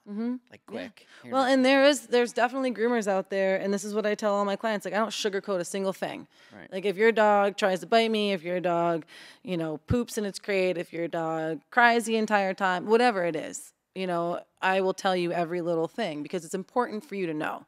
Because not, as much as I think that my clients love me so much and they're never going to leave and they're never going to go anywhere, that's just not true. They might move. They might, decide they want to try a new grooming shop that opened up. And it's important for them to have that information about their dog so that they can pass it on to the next professional. Mm-hmm. Yeah. We see that too. Like when we do consults, majority of our clients are from out of the state. Mm-hmm. So we don't know them at all. Right. Like it's not like, oh, well, I work with your brother and it's like, it's like we don't know anybody that come in, obviously. And same thing with you, because you live in we live in like during the summer with the track and everything. It's like you just never know. People are there for a week, people are there for the month, people are there for the summer. And it's interesting because like with us, it's the same thing where it's like, well, if you lie or you're not telling us all of the truth, right, then you're just going to have to drive back. We've never had that because we're very particular and detailed about certain things just because we have kennel staff that are not trained on behavior. Right. And they just need to get your dog out to play or to go pee and poop. And if your dog is a threat or a danger to them, they can't be here. And if we see a little bit of it in the first 24 hours, then you have to come back. Get them. Yeah. We've had those conversations with people where they'll come, or we've had people come to do a board and train and their dog just, is in heat. And we're like, we can't have your dog in heat. Like people don't know though. Yeah, they don't know. They don't know. They're like, why? And you have to explain to them about what it's going to do to, first of all, they're not going to be the same dog they are now after their heat because they're going to act different. And if we have an intact male in here, then his training is done. Yeah. If Yeah. So it's not even always intact males. It's neutered males too. Yeah. And even females. Yeah, right. Yeah. And it just anyway, people just don't know. Yeah, and that's I know a lot of what you do is education, and that's a lot of what I love about being a groomer and the career is just educating people. And, you know, in the groomer world, I touched on like the whole doodle thing earlier. You know, a lot of groomers have, you know, a lot of issues with doodles and the doodle clientele and things like that. And one of the main things is that these people, that a lot of them have never even had a dog before. And or at the very least they had a lab when they were growing up, you know what I mean? And so they see these cute, fluffy, teddy bear looking things on, you know, social media, and they're like, oh, I want one of those. Oh, my neighbor down the road has one and he's so great. And so they get these dogs that are, you know, they're not purebred dogs. There's no regulations for their breeding. There's no, I mean, now there's finally you getting some better breeders that are doing genetic testing and things like that. But they're getting these dogs that require massive amounts of grooming, massive. So like if you are considering getting a doodle of any kind, be prepared to, you know, get your dog groomed every 4 weeks at the very least. Every month, and it's going to cost upwards of $150, you know, so you need to budget for that. And you know, breeders aren't telling people that, oh, wait for a year till you get them groomed. So, you know, we're getting these owners that just don't know. Yeah. Oh, I didn't know I had to brush my dog. Oh, I didn't know I had to get him groomed regularly. Oh, I didn't know that, you know, all of these different things. And so I'm very grateful for my doodle clients. Like they are all, like when I get a new one and they're in that situation, like, oh, I didn't know. Like we just spend a lot of time communicating, educating them, showing them how to brush, giving them the tools for them to, you know, do this stuff at home if they are able to, if they want to. And I have amazing doodle clients. You know, they're all like very, you know, they're on good schedules. They listen to my advice. They, you know, if they don't want to brush their dog, we take them short, you know, all these different things. But there's a lot of people out there that don't know this and that, you know, they want this, they have this expectation in their brain of what they want their dog to look like. And they don't understand why their dog can't look like that, you know? And so that's where it's our job as professionals to educate people. And that's why it's their job as pet owners to listen to the professionals, you know? And it's like, okay, if somebody that's been doing this for 10 years is telling you like, this is why you can't have this haircut, or this is why you need to do this at home, then maybe you should just do that thing. Yeah. Yeah. And I think also, well, it's interesting because and this is not really off topic, but it's off what we're talking about right now, is I think there's a shell of grooming and there's a shell of dog training. So dog training to the general public as a shell is obedience training. It's not thresholds and boundaries and respect and behavioral work and building that relationship, etc. People just sit, stay, lay down. That. Yeah. And grooming for I think as a general shell is, like you said, the poodles with the tuxedo cuts and whatever, and you're like, oh, that's grooming. But really, like dog training in reality is building a relationship with your dog so your animal that you just purchased or adopted can coexist with your family long-term safely. And then grooming is the same thing, is like keeping your dog healthy, hygiene. Like you said before, there's been times where I've picked up my dogs and you're like, oh, like, you know, something's going on with the ear or something's going on with this. Like you putting your hands on the dogs at least, you know, every 2 months or whatever is such a big piece. And people just, they're like, oh, you know, like it's like people, if I'm traveling or I'm doing something, they're like, so what do you do? And I'm like, I don't want to say dog trainer. Like you probably hesitate to maybe sometimes, like, it's like I'm a groomer, but there's so much more to what, and that's why I was excited to have you on the podcast, because I know for a fact there's certain groomers that are like, yeah, everything was great. Yeah. You know, they're washing. It's like a, well, and you know, and like I can understand that too, because it's like nobody wants to tell somebody that their dog's an asshole, you know, but sometimes your dog's just a jerk, you know, and like this is what you need to work on. Or nobody wants to say, hey, look, I know you said that you brush your dog every day, but your dog's matted. Yeah. You know, but that's where when you don't talk to people about that stuff, you're missing an educational opportunity. So yeah, it stinks to say, hey, like, yeah, you suck at brushing your dog. But when you point out that like, hey, you're not doing this right, let me show you how to do it. Let me give you the tools. This is the type of brush. This is the type of comb. Here's a YouTube video that shows you how to brush. Come back to my table. I will show you how to do this. You know, we're missing an opportunity to educate people by just being like, oh, everything's fine. So it's really important. It's really important to, you know, have a little extra balls and share that information with people. Especially from the perspective too, where your service, like you said, a lot of people are like, my dog just needs a bath, and they don't expect getting a master class in X, Y, and Z. Yeah. Like for me, it's a little bit different because that is my actual job, is to be Right. like, put your arm down, stop talking to your dog, look forward, don't do this. Like that, I'm coaching them to handle their dog. Where like it's a little bit different because they're like, you do it, and I'll Yeah. pick him up when it's done. you're like, well, if we work together, you wouldn't have to do so much work. Yeah. What's the worst case you've ever seen with a dog? Like that's come in and you were like, this is the messiest thing you've ever seen. I had a guy who's like a long-term client of mine, and he does a lot of volunteer work in the community. He's older now, so he doesn't have any of his own dogs, but he came to me a few years ago, I want to say like 2 or 3 years ago. And one of the guys that he like helps out, he went to his house. He'd never it was a new person that he started working with. He went to his house, and he has this little white dog, and he came in, he was like in tears. He's like, Liz, this dog is just, he's like, we need to help him. And, the guy doesn't drive, he's elderly, blah, blah, blah, blah. So I'm like, okay, well, I need him to fill out, I'm going to print out these forms for you. Like, I need you to have him fill this stuff out. We do have to have all of this, but I will do whatever we can to take care of this pup.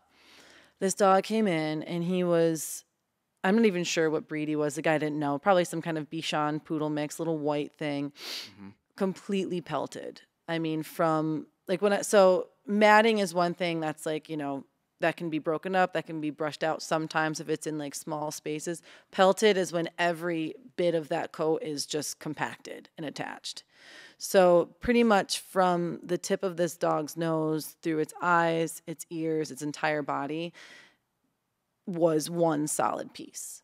So when there's a whole level of health issues and risks and stuff like that involved in removing a coat like that. It's much easier to cut a dog. There can be underlying skin issues, infections, already, major cuts or bruising or whatever that's under there. And it's, it's painful to have that on your body. It's painful to remove that. Dogs can go into shock when you remove that kind of coat. It's like a whole, like I said earlier, that's like a whole nother podcast. But yeah, once I got everything off of him, got him in the bath, got a nice massage going on him, and nice gentle shampoos and stuff, got all of his eye boogies cleared out. He was the sweetest, happiest little fella. And his dad was just, it was just so sweet. His dad, came in, and he was crying because, he didn't mean for his dog to get in that condition. He didn't have the means to get his dog to a groomer, and a lot of times you see people that have, mental health issues, income issues, things like that, where it's sometimes you are just trying so hard to keep yourself alive and to take care of yourself and to feed and shower yourself that you're unintentionally neglecting your pet. And that is probably one of the most difficult things in our industry, is having to differentiate between someone who just doesn't give a shit about their dog and someone that does truly care and love their dog, but their own life is struggling. And it's and how do you navigate that? So that was the worst case that I've ever had. I've heard horror stories of, people starting to shave dogs and they find maggots in their skin and boat flies or whatever they're called that burrow in the skin. I did have a dog when I was blow drying him. He had a cyst burst on his rear end and just nastiness flying everywhere. I've seen ruptured anal glands. So there's a lot that can happen. And do you have a breed that, for training, we have the breeds that are easier? Pit bulls. I always tell people pit bulls and labs. Easy peasy. So the easiest breeds, hands down, always. Do you have breeds that are consistently really easy to get on the table and just breeze through? Yeah. There's definitely, quite a few. Cavaliers, Cavalier King Charles Spaniels are just basically little stuffed animals. They're usually really good. Most golden retrievers, are pretty good. Like a lot of the giant breeds, honestly, like your Newfies and your St. Bernards and your Great Pyrenees, as long as they aren't like 2 or 3 years old the first time you bring them in, a lot of them are, at least in my experience, are usually pretty cooperative for grooming. For your small breeds, Havanese, they're usually pretty good. Usually poodles, not always, but it's kind of hard. It's really hit or miss because it's, there's so many variables. But and pit bulls, of course. Yeah. And pit bulls, pit bulls, boxers, Boston Terriers, Vizslas, all those dogs with like a single coat. You don't cut, right? You just wash. Yep, just bathe in nails and ears and de-shed if they need it. Yep. Cool. Yeah, pretty much any short-haired dog you don't cut, like labs and stuff like that. Yeah. So, yeah. Yeah, because Thompson, my St. Bernard, he always liked going to you. Like, he always really enjoyed it just because he's probably had, like, cool water. And he was getting and he loves He loved the people. attention, yeah. Yeah, and then, like, Lakota, she's also very, she's smart enough, like, she's too smart for her own good, so she knows exactly what's about to happen, but she's not aggressive, so she tolerates it, but she does want to, like, leave, so she's like, do you ever have, like, how do you, I was wondering this the other day when I went to your shop, one of your groomers had, like, 2 Frenchies, and they were on, like, the thing, like, how do you, like, do they try to jump off, and, like, how Yeah, they do, but it's a matter of, like, knowing the dog on your table, and like, you never leave a dog unattended on the table. Right. You can tell pretty much right away with a new dog when you put it on the table if it's going to try to get away. And, so like, a lot of like your, like brachiocephalic breeds and stuff like that, we don't always want to put a tether around their neck because they already have trouble breathing. So you don't want to cause any like restriction on that. So we'll harness them across their chest. And that's where like our tables are great because they lower so far to the ground. So when you have like a dog that's notorious for trying to launch itself off the table, you just lower that table to where the point, like if they do jump or step off or whatever, they're not going to be left hanging from a noose, and I have to do that a lot with like really, when I have like bigger dogs that are really nervous, I'll keep the table super low. And I'll just let them step off the table. And then when they say, oh, my feet are on the ground, okay, like it's not that scary. And then as they get accustomed to it, you can raise the table to like a more comfortable height for yourself. But, it's always about the dog safety. So, if they're notoriously throwing their back end off the table, then that table stays at a safe height, low to the floor. But that's also where the groomer's helper comes into play too. It keeps them from, yes, their back end can, slide off the table, but because you're standing right there, you always have a hand on that dog. You always have your eyes on that dog. Even if their back end starts to, go to the side of the table, you're right there to get them back on. Yeah. Yeah. Yeah, because I would assume like a dog like Thompson that's over 100 pounds, that if their rear end fell off because they're just big, you'd have to like try to catch him and get him back on. And So fun story that I don't think I ever told you.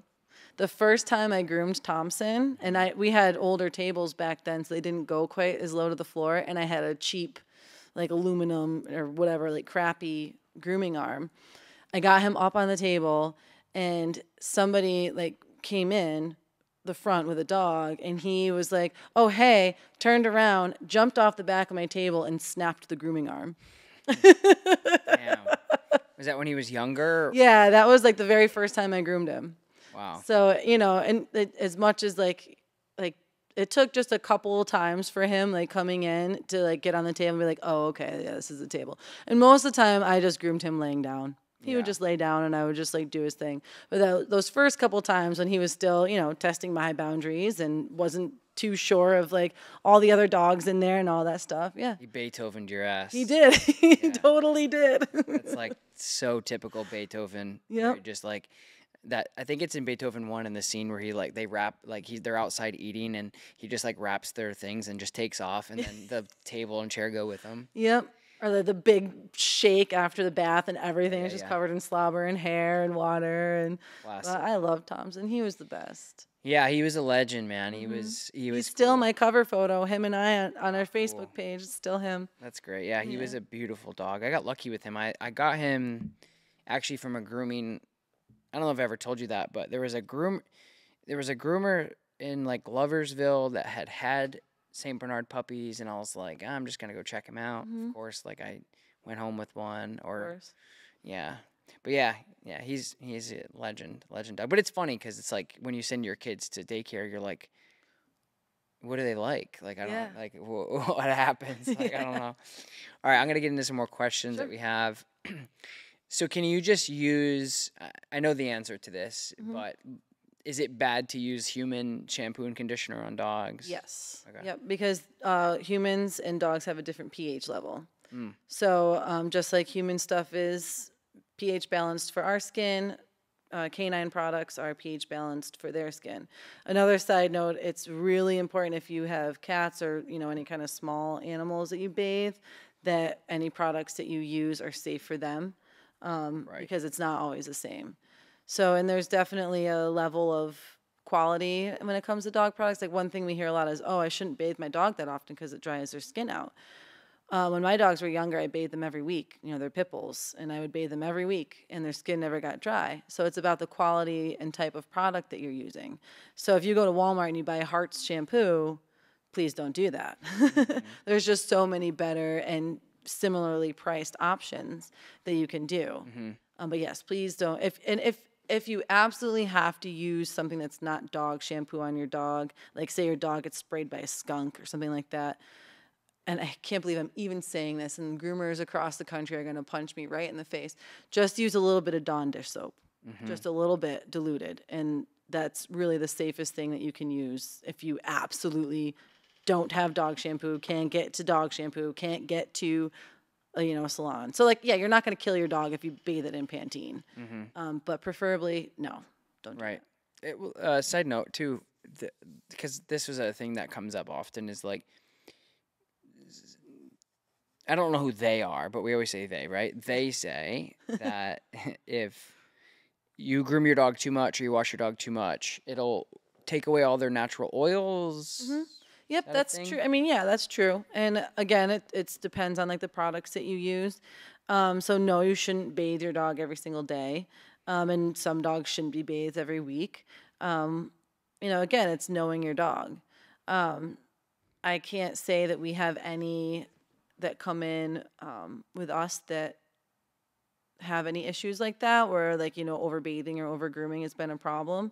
Again, if you're using high quality stuff, you're not, yes, you are removing excess oil, but you're not stripping oil. We also use conditioners and things like that. So just like with our skin, if you just wash your face and you don't replace that barrier or replace that moisture, then Right. your skin starts to overproduce oil. So it's just finding that balance. Interesting. Yeah. No, that makes sense because when you wash your face after like a shower or something and your skin's like super tight and then you put moisture on. It's like, Yeah, exactly. It's the same thing. So one other question that we had on Instagram was, what is the best way for somebody that's listening, watching to choose a dog groomer? Like, what should people be looking for? What questions should they be asking? What are some red flags in your industry that you would say? Always ask for a consultation. I would say if you're calling a new groomer and they aren't willing to do like a free consultation, to me that's a red flag unless they have like some like crazy scheduling or something like that where their place doesn't allow for that. And really, it's just a matter of again knowing your dog. So if there's a grooming salon out there for every type of dog. And if your dog is, intimidated by other dogs, then I wouldn't take them to a place like PetSmart or Petco or, some of the bigger grooming salons. I would try to find somebody that is, like we only have myself and one other groomer and an assistant, or find a place that's a one-on-one. And so really just call and don't just call one place and settle with that. Reading reviews is always good, but also be wary that there's always that one or even on a perfectly good amazing groomer, they might have some one wackadoo that Always. got ticked off at them and left a bad review. Always. So, you know, Yeah, if always. anybody has like a 5.0 on anything, Yeah. you know it's not real. Right. Like a 4.7 and a 4.9 are Yep. like great normal businesses. You're always going to have that one or that two. one that's person. just- Like we had a bad review that somebody worked with us in like 2000 and like it was like 5 years ago. Yeah. And they just left a bad review like last month. And Taylor was like, what the heck? what the hell? People are so bizarre. But like being a consumer of anything, like you and I, like if we check out like, you know, if we're traveling, like you in New Jersey and you checked out this like restaurant and it has like one star of like somebody saying like, well, I thought the tablecloths were going to be white and they were black. So therefore it ruined One everything. star. Yeah, exactly. Yeah. I have one star review, and there's no.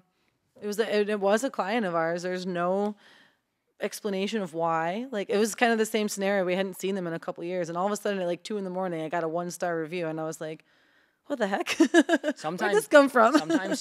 sometimes too, I've also seen particularly like older people. Yeah. They don't even know that they did it. They were just like on their phone looking at your thing and like wanted to call you, and they got into this tab Yeah, and they like, didn't what even the heck? realize Yeah, that they don't even realize. Yeah, like on Facebook, you can easily do that, or on Google. Mm-hmm. But I always tell people that if you're successful in anything that you do, and you don't have like between a 4.5 to like a 4.9, like you're not taking enough clients. Yeah. Because there's gonna be like the craziest stuff like ever. Well, and the big thing to like as a consumer, and this is also to other business owners too. I mean, as a consumer, read how the owners respond to negative reviews. And that was something that I learned just over the last couple of years. I mean, you should respond to negative reviews unless they're just totally off the wall bonkers, then the review speaks for itself. But it gives you an opportunity, like you're not responding to that negative review to respond to that person. You're responding to it for any potential customers, because then they get to see your character. They get to see how you respond to conflict. They get to see how you resolve conflict. Yeah. It gives you the opportunity to also say, okay, well, you know, that's like not exactly how, or however you want to handle it, you know? So that's what I was like, if you read reviews and you see a couple negative ones, look at how the owners responded to it. If they were, you know, that's just kind of like human behavior or whatever. But yeah, I would say like making sure that, you know, they're willing to do a consult. I know for me personally, like having, policies and procedures in place, like, you know, we have a whole new client form, we have a whole intake form, you know, we have you sign stuff, you know, so that we know that you are making a commitment to us. This is our commitment to you. Right. So I think that's important. And I know not everybody does that, and that's okay. But for me personally, you know, I don't ever have a problem signing a new client agreement or a contract and providing my information.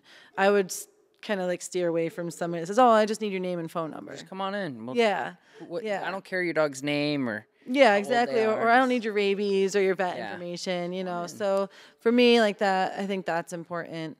And just honestly, like trust your own energy and your own, you know, like that's why an in-person consult I think is important, because, you know, you can walk in and really get a good read on somebody most of the time by having a conversation with them face to face.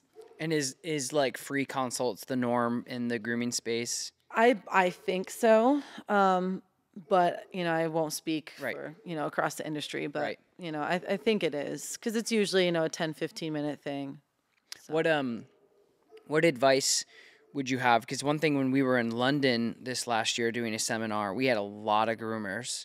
Like 10 of the audit spots were groomers. Like they were like, because they wanted to learn more about behavior. I didn't, like once one groomer came up and she had like these Portuguese water dogs. Oh boy. Yeah. And they were all groomed up, like all fancy, and it was cool, you know, and she had them, and I was talking to her, and she was just like, and then like 2 or 3 other groomers came up, and they were like, it was great to watch you break down behavior.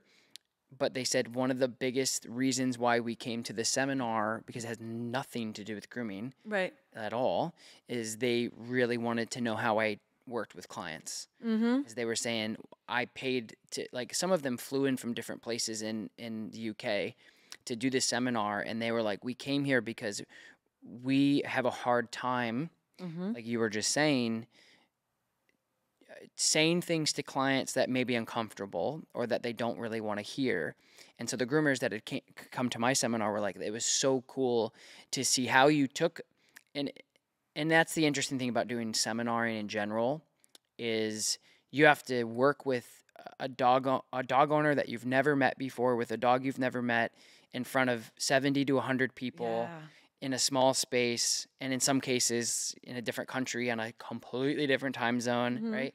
And it's so hard to do, but what it does is there's a dog that's in front of you that is having problems 95% of the time because the dog owners are doing something terribly wrong. And what they found most beneficial was how I help the owner help themselves without making them feel silly. Yes. So with you, same thing. Is somebody comes in and they're like, I didn't know I had to, wash my dog or do their nails or do the ears or whatever. Yeah. I mean, it's all comes down to like being respectful and being knowledgeable and being compassionate. So I think a lot of times we as groomers feel like we aren't taken as seriously as maybe some of the other like canine professionals, because we just groom dogs all day.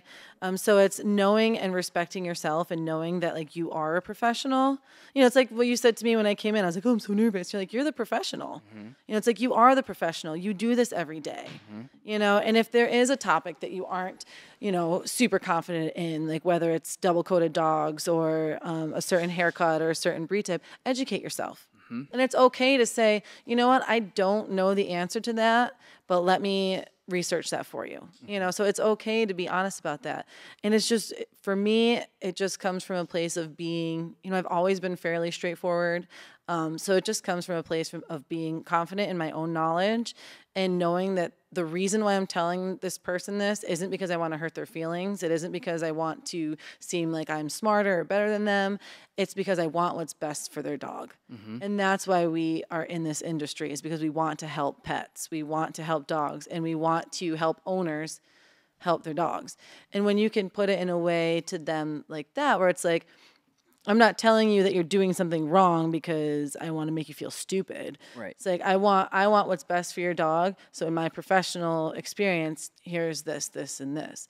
And not just telling them, not just throwing like a bunch of words or criticisms or instructions at them, but then spending the time to explain it in detail or, give them the tool. Like, how many times I go back to my toolbox and bring out my brushes, or I bring out my combs or my scissors or whatever tools that I use on their dogs, and I show them, how to do it, or, what I use. Yeah. So it really, and then just having respect for that person. It's like, when you go get your car fixed, I don't know anything about cars, and like my mechanic's like, oh, you put WD-40 in the 2.7, whatever. It's like, I feel dumb, but you shouldn't feel dumb because you don't work on cars. So to any pet parents out there that are listening, it's like, don't feel dumb when your groomer says, oh, you know what? You shouldn't do this. You should use that, whatever. It's not, you don't do this every day.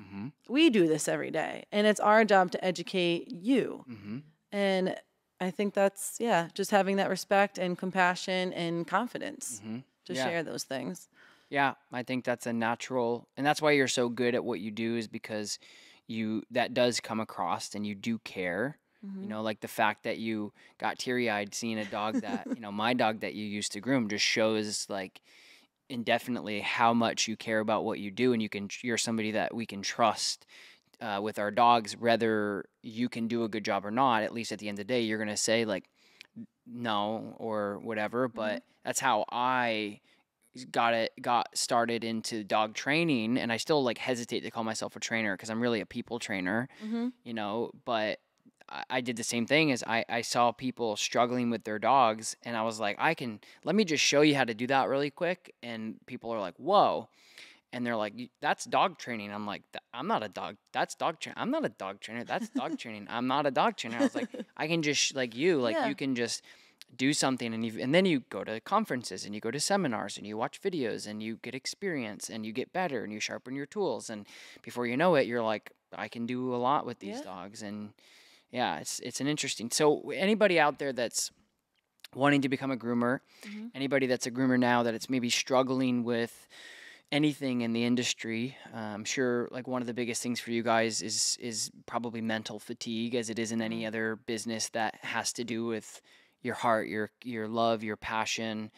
Some people don't, they don't make enough money to pay their bills, but they do what they love because they love it, and they're struggling with that balance. What would be some pieces of advice for those individuals? Boundaries. Set your boundaries. That was last year was my year of establishing professional boundaries and personal boundaries. And, we've had this like constant, the customer is always right kind of mentality for so many years. And especially when it comes to a customer that has a living thing that you're responsible for. And frankly, that's not always the case. So setting, like, if your schedule is Tuesday through Saturday, 8 to 4, then your schedule is Tuesday through Saturday, 8 to 4. That doesn't mean you can't, when you're, one of your top tier clients that you just love, they had something come up and they need to reschedule and you want to fit them in somewhere. Yes, of course, you can do that. But I spent pretty much the majority of my career up until the last couple years just burning myself out because I didn't want to say no to people. Because, oh, well, I really need to get my dog in. And as much as like grooming is such an important thing, it's important for their health, it's important for all these things, your dog's not going to drop dead if it doesn't get groomed by Saturday. So setting those boundaries and kind of like training your clients, like you attract the clients that you want, and you can basically train your clients by saying, okay, like this is how, with doodles, we require you to be on this schedule. If your dog gets a haircut, we require a minimum of this amount of weeks. We require you to pre-book your appointments. So having those boundaries set and having policies in place, like that wasn't, and I've always been kind of like a lead, like free spirited, kind of girl. And then I realized that because I had no boundaries and I had no, regulations in just my life in general, I couldn't be that free-spirited person because I was constantly like, oh my gosh, I'm doing too much over here, and that person's not happy with me, and blah, blah, blah. And like, wait a minute, slow down for a second. Here's what I'm willing to tolerate. Here's what my lifestyle will allow, and here's what it won't. And since I've put some, very specific policies into place, like our shop runs so much smoother. We have less no-call, no-shows. We have less cancellations. It just, having those boundaries is crucial. And take some friggin' time off. Like, take a long weekend every, once a month. Rearrange your schedule. That's how I have my schedule now. So I have it alternated where I get at least one long weekend a month. And even if I don't go do anything during that time, even if I just sit at home or just catch up on my housework, whatever, I have that to look forward to. So just maintaining that, keep your schedule what it is. If you're a business owner, don't take your work phone home with you. Before there were cell phones, we had landlines. So if an office was open from 8 to 5, you could only call from 8 to 5. And that, like, when I first took on my own business, I would answer people's phone calls and text message at 9 o'clock at night, at 6 o'clock in the morning. I'm like, what the heck am I doing? Like, set those boundaries. Have office hours. Have regular hours, Accept what you can and can't do. Yeah. That's hard. Go get a massage. Yeah. Please go get a massage. Yeah. That's hard for a lot of people. It is. Because they care and they want to succeed so bad, and some people also need to succeed in order to live. So not answering that text, not sending that email back, or whatever sometimes can be the difference between you making your rent or not. And so I think just making sure that you're organized enough. Yes. And having delegation was really big for me in my scale of what I do, because, interesting enough, I'm not I don't, you can't hire me. Right. You know what I mean? You're like, oh, I want you to train my dog. Like, it's very, with my schedule and with what I do and my structure of my career right now, like I'm a content creator around the dog space because I want to do education about what I love, which is why we're here. But I train very so often. And so delegation was a big part of that scale to be able to do something like this. Like, so anyway, so like on top of what you were saying about your boundaries of, because one thing that I'll reinforce with what you're saying is the reason why it's important for you to have boundaries for any business owner is if you get burnt out, you can't help anybody. Right. So if you can't pour from an empty cup. Exactly. And I also am like that. And I think a lot of, even like, this is at a different scale, of course, but anybody that finds success will have a hard time growing because we are, I would say, empathetic, compassionate people. And we're like, yes, men and women, where we're like, yeah, I can help. But you can't run your business like that at scale because you'll burn out. Yep. And you'll get burnt.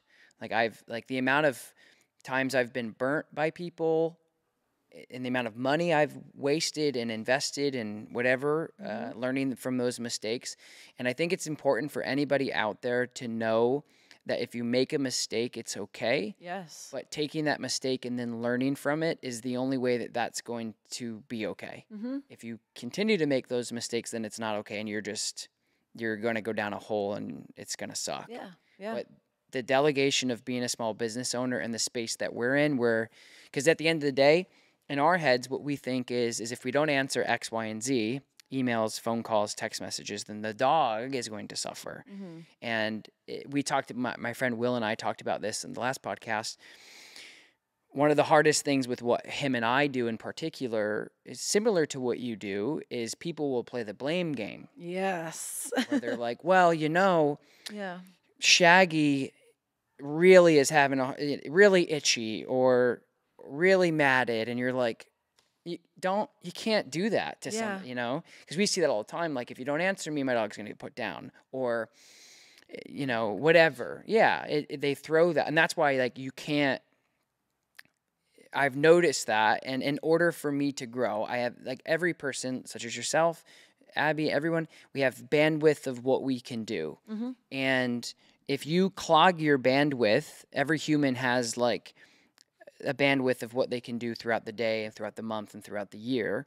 And if you clog that with things that you can't control and things that you can't help, then you're not going to you're just going to stay stagnant. Yeah. You're not going to be able to actually grab a gear and help then more people or focus on what you're doing. So it's important to do what you're saying, because being in this industry is you want to help, and you feel bad. And there's even going to be clients that are going to make you feel bad. And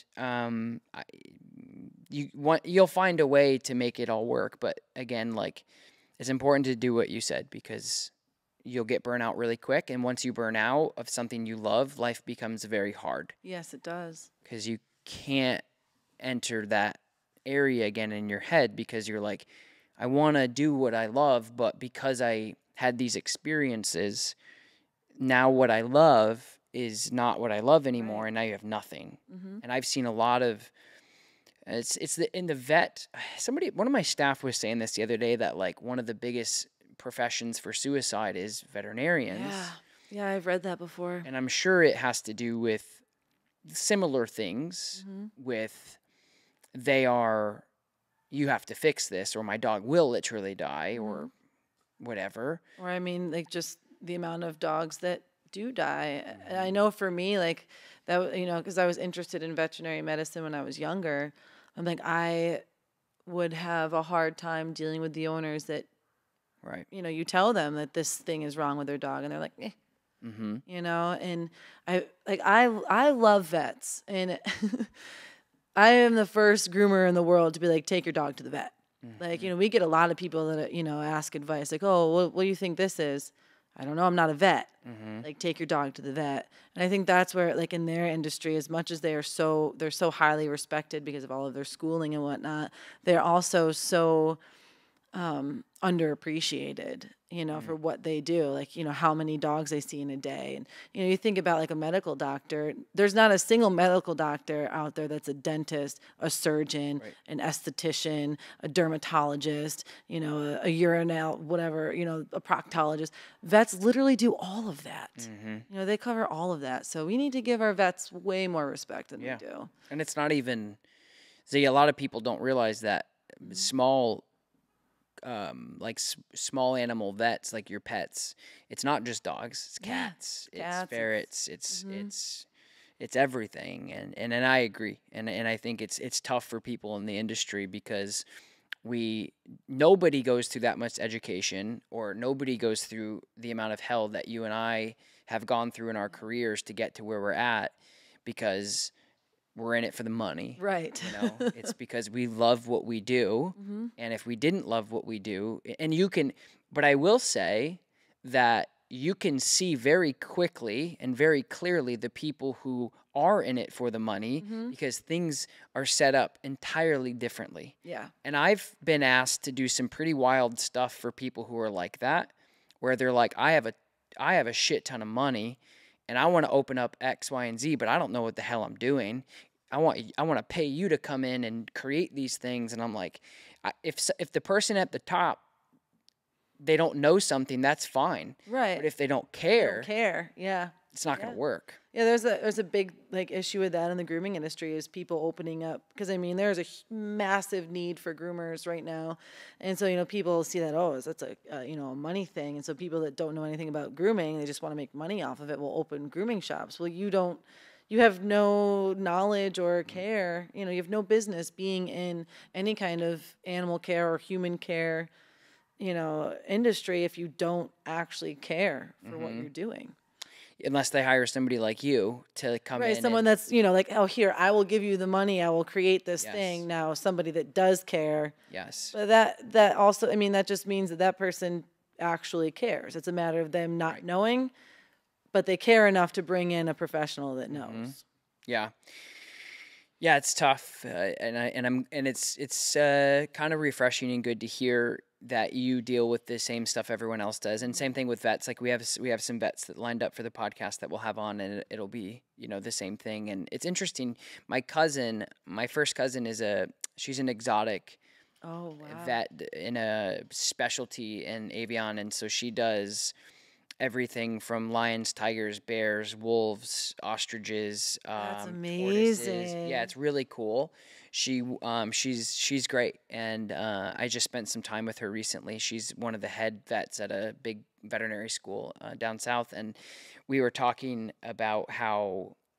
But it's cool because I think there's just so many different, like, I think it's easy for us to get into like this kind of darker space where we're always looking about like what's bad and what's not. And then we come out, but like I was touring their campus and they have like they have so much cool stuff going on. And it's just, I think when you love animals, you're just a certain type of person. And it's important for people going back to people who are inspired to maybe do something in our paths of working with dogs, to just take it slow and know that you're going to have good clients and you're going to have bad clients. Are there any educations or classes or courses or schools that you have found to be helpful, or that you would recommend for anybody that is interested in becoming a groomer or is a groomer that wants to get more education?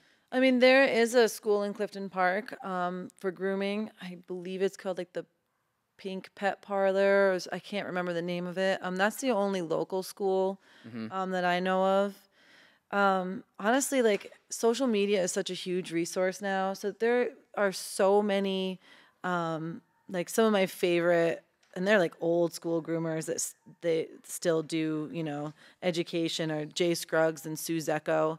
They have, you know, they have like this, it's called Super Styling Session. So they have Instagram and they've got, you know, videos up on there. I mean, Instagram is a huge, huge tool just for finding those people. And honestly, for me, like for learning, that's the way I learn best. Like, I'm not a good classroom person, even though I went to the convention.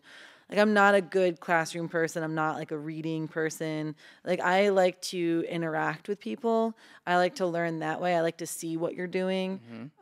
So for me, like, that's a good place to start, is like just get on Instagram and search some of these places. There's, bigger companies like Barkley Productions. That's who through Inner Groom, which was the convention. You can go to like their Instagram and see all of the people that they sponsor and all the stylists that they sponsor. If you have a certain like brand of shears that you like to use, like I like Kenshi. There's groomers that are in the show ring that use Kenshi, and you can go to their Instagram pages and you can see the stuff that they do.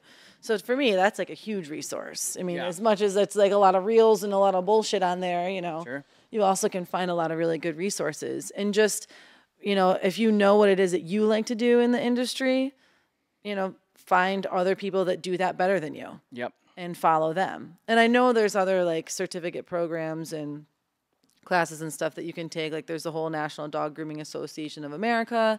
You can go through their whole certification process. That's a whole nother level of logistics and stuff like that. But yeah, I think to go back on what you were saying about like how you learn, I also am like that. So I think first of all, every human on the planet has something that they should be doing or that they're supposed to be doing.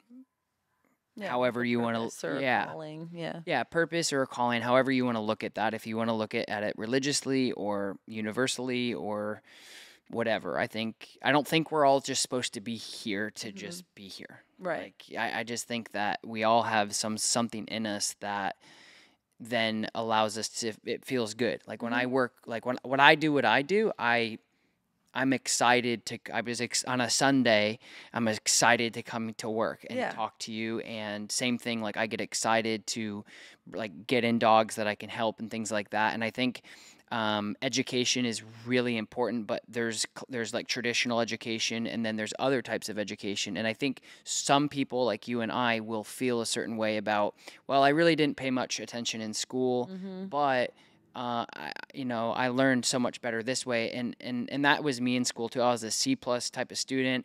I was friends with all my teachers, and I had a beautiful relationship. I had a lot of empathy when I was very young, and I just loved everybody. And I was in school, but I didn't learn anything that I could use today. Really, I learned how to be social, and I learned how to communicate with others. And I have friends that are going to be forever friends. But I guess my point is we had this conversation just the other day or the other podcast about like going to school and getting that education. And I think there's certain people that should go down that route because they don't have that gift or that innateness that like however you want to look at it, God had been like, this is what you're going to be good at. And there's certain people that can take that and then go, nobody else can do this but me or whatever, and then they go out and get education, and then they build on top of it and they make it better. Like any type of, like all of our musicians, like some of them went to school but a lot of them didn't. Same thing with the good chefs. Like Guy Fieri is a perfect example. Like they're not going to sit down in his restaurant and be like, well, this guy doesn't have a plaque on the wall, so so we're not going to eat. I don't want his cheeseburger. Like no, like it's good. If it's good, it's good. Right. And so anyway, I think that's a struggle for a lot of people because maybe they can't afford education, but they're really good at something. And I think one of the coolest things now with social media is people being able to show that. Yeah. Like they can, pick up a guitar and just rip, and you're like, "What? Wow, that's great." And they're like 12, and they've never done school. They just have this gift, and they just ripped on it, and it's cool. Or like just creators in general. Anyway, I just wanted to touch on that because there's like this imposter syndrome that comes with education and how people learn. And like I said before, I want my surgeon to go to school, and I want my dentist to go to school. But there's certain things that are in the service industry of people being really good at craft artistry that don't necessarily require traditional roadmaps of paying $150,000 a year to get an education from. I think that we're in a different space now, in a different place where if you're really good at something innately and naturally, and then you build on top of it responsibly, you can still be more successful than somebody with a degree on the wall. Yeah, and the kind of catch-22 with our industry is there's no regulation, which Right. is good in some ways, but overall it just means like you literally could go pick up a pair of clippers and become a dog groomer with no training, with no education. I think it's like, to touch kind of on what you were saying, you can go to school and get a degree and learn how to do something, but if it's not something that you're passionate about, if it's not something that you love, that you care about, then you're missing that entire piece of it. So I do think it's important, if you are somebody that is interested in grooming, that you, find a shop that, has trained groomers before. Like, You can shadow them. yeah, And you can watch. shadow, you can be an apprentice, you can learn, there are people that do that. I mean, that's how I learned. Or that, like I said, there are schools throughout the country that, you just have to, I don't know all of them, you just have to get on Google and look. But most successful groomers, in my opinion, have, just learned in the job, and it's because, they are passionate for what they want to do. And, when that's like, you're like, this is what I want to do, I'm going to do whatever it takes to learn how to do this and to get good at it. Then you are going to do all the hands-on stuff. You are going to, on top of that, get online and take, online classes. You are going to go on social media and find people that are really good at what they do, and learn from them.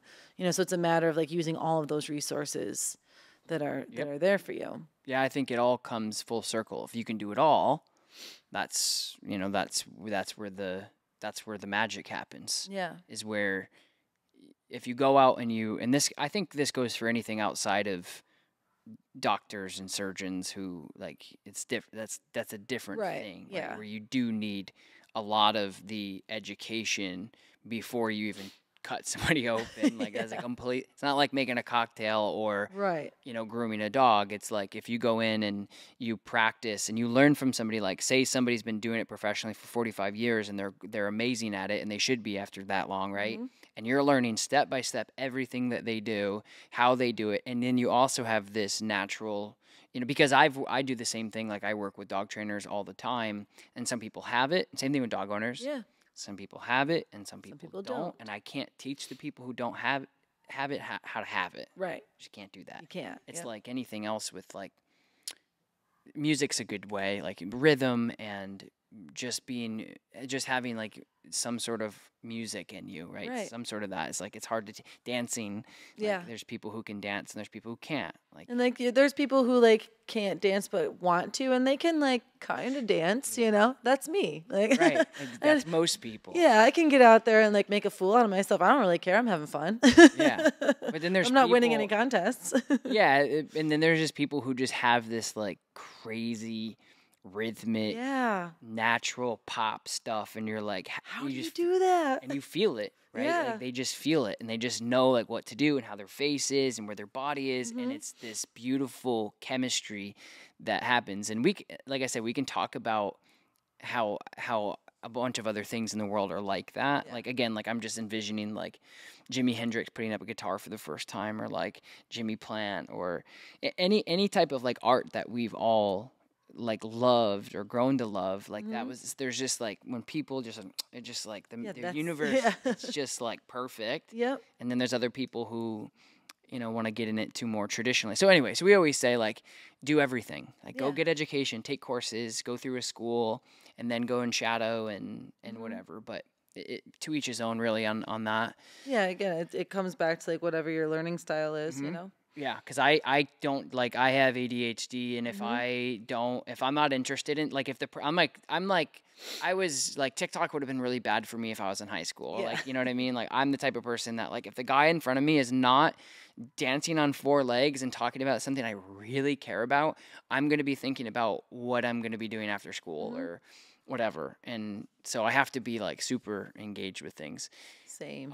Nail trimming tips. So this is probably, again, very generalized, but do you have any, other than desensitizing dogs to nail trimmers and Dremels and things? I mean, as far as like doing their nails at home, like for, if somebody wants to do their own dog's nails, make sure you have canine or, like actual dog clippers. Like, please don't use your toenail clippers. And, there's a lot of resources online, and even like on my Facebook. Back during COVID, I did a nail trim video because at that point in time, like we were shut down for a while, so people couldn't, bring their dogs in. So I did a nail trim video. So it's like, make sure you have good quality clippers, make sure they're, sharp enough. And then there's a whole like science between, the nail. There's actually a vein that grows into the nail called the quick, and that vein also has nerves in it. So if you cut the dog's nail back past that, it causes pain and it causes like a lot of bleeding, like a dramatic amount of bleeding.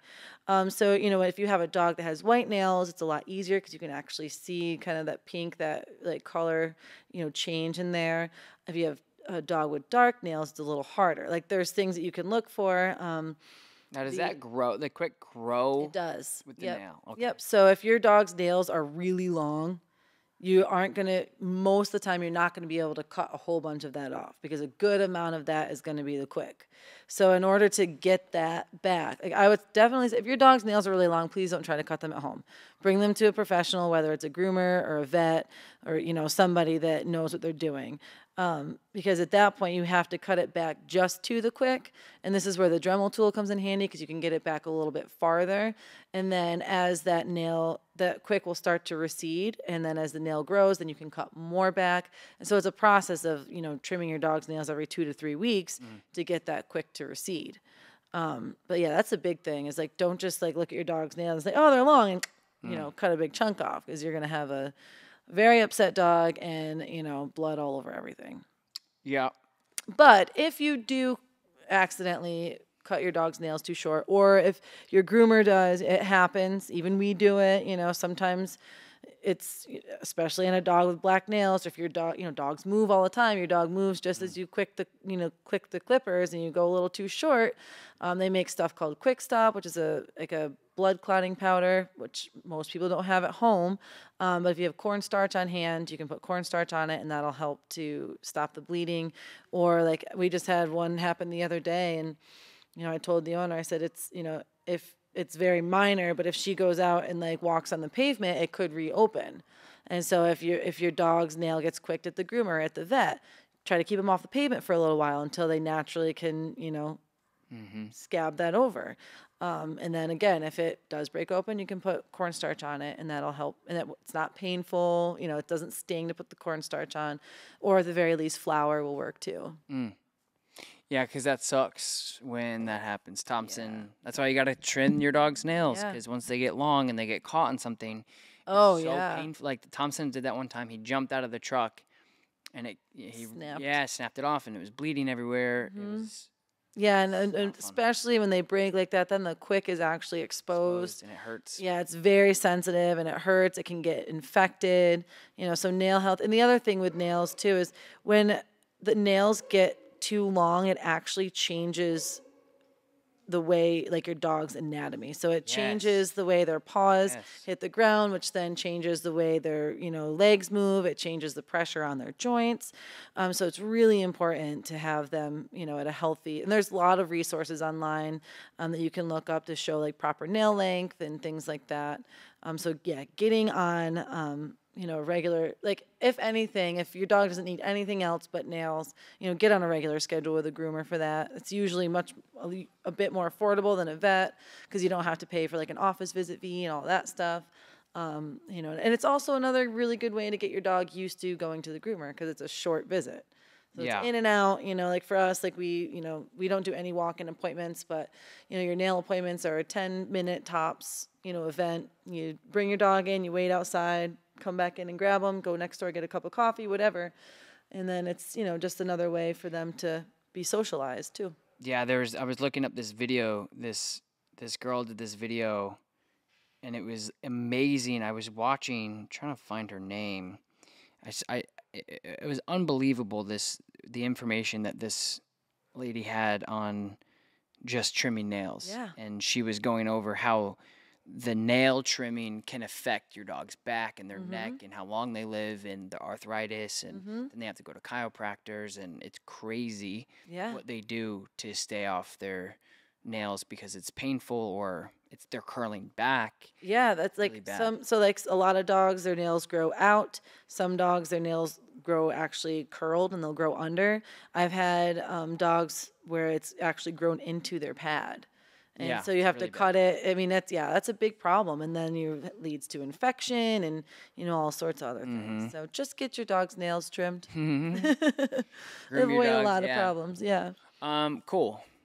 Well, I think we covered a lot of stuff. Is there anything that you want to put out there to the world about what you do, or if there's any other advice, last minute, final send offs to people who are listening? I think the big thing is, have patience and compassion for your groomer. We are all, our industry as a whole, we are dealing with a lot of burnout and we are short-staffed and we want to do the best job we possibly can for you and your pet. And, communication, like really communicate with us and, just get on that regular schedule. Like get your dog groomed regularly, especially if you have a doodle with that thick curly hair and that beautiful teddy bear face and all of that. Make sure you're on a regular schedule and, you communicate with your groomer. And just like remember too, like if we go get a haircut, like, I got this crazy bang situation going on. This was like, I told somebody what I wanted. It was an image I had in my head. And then she did what she thought that I explained, so it's, well, and full disclosure, I also trim them myself first. That's another thing, moms and dads at home, please stop trimming your own dogs. But yeah, communication is key. And, if you have a certain specific look that you want for your pup, find a picture on Instagram, show us a picture. We may or may not be able to accomplish that based on your dog's breed, your dog's coat, your dog's condition, your dog's behavior. But we can at least, know what it is that you're thinking in your brain of what you want. So have patience and compassion for us and communicate. Really just communicate because we want what's best for your dog and we also want what's best for you. We want you to be happy. So. Great. And get your dog's nails trimmed. Yeah. Start young, start early. Yes, and definitely start early. Get those puppies in right away. As soon as they have the rabies. Again, that's probably different state to state, but start call as soon as you get a puppy. Start calling around, interviewing groomers. Interview your groomer. We interview our clients. Ask them questions. Find out what they like doing. what they do a lot of. What. That kind of thing. Cool. Yeah. Well, and hire a trainer. Yeah. Trainer. We're very thankful for dogs that go to training. Yeah, I'm sure that helps. It does. Yeah, cool. Well, thanks for coming on. Yeah, thanks for having me. Yeah. It's been awesome.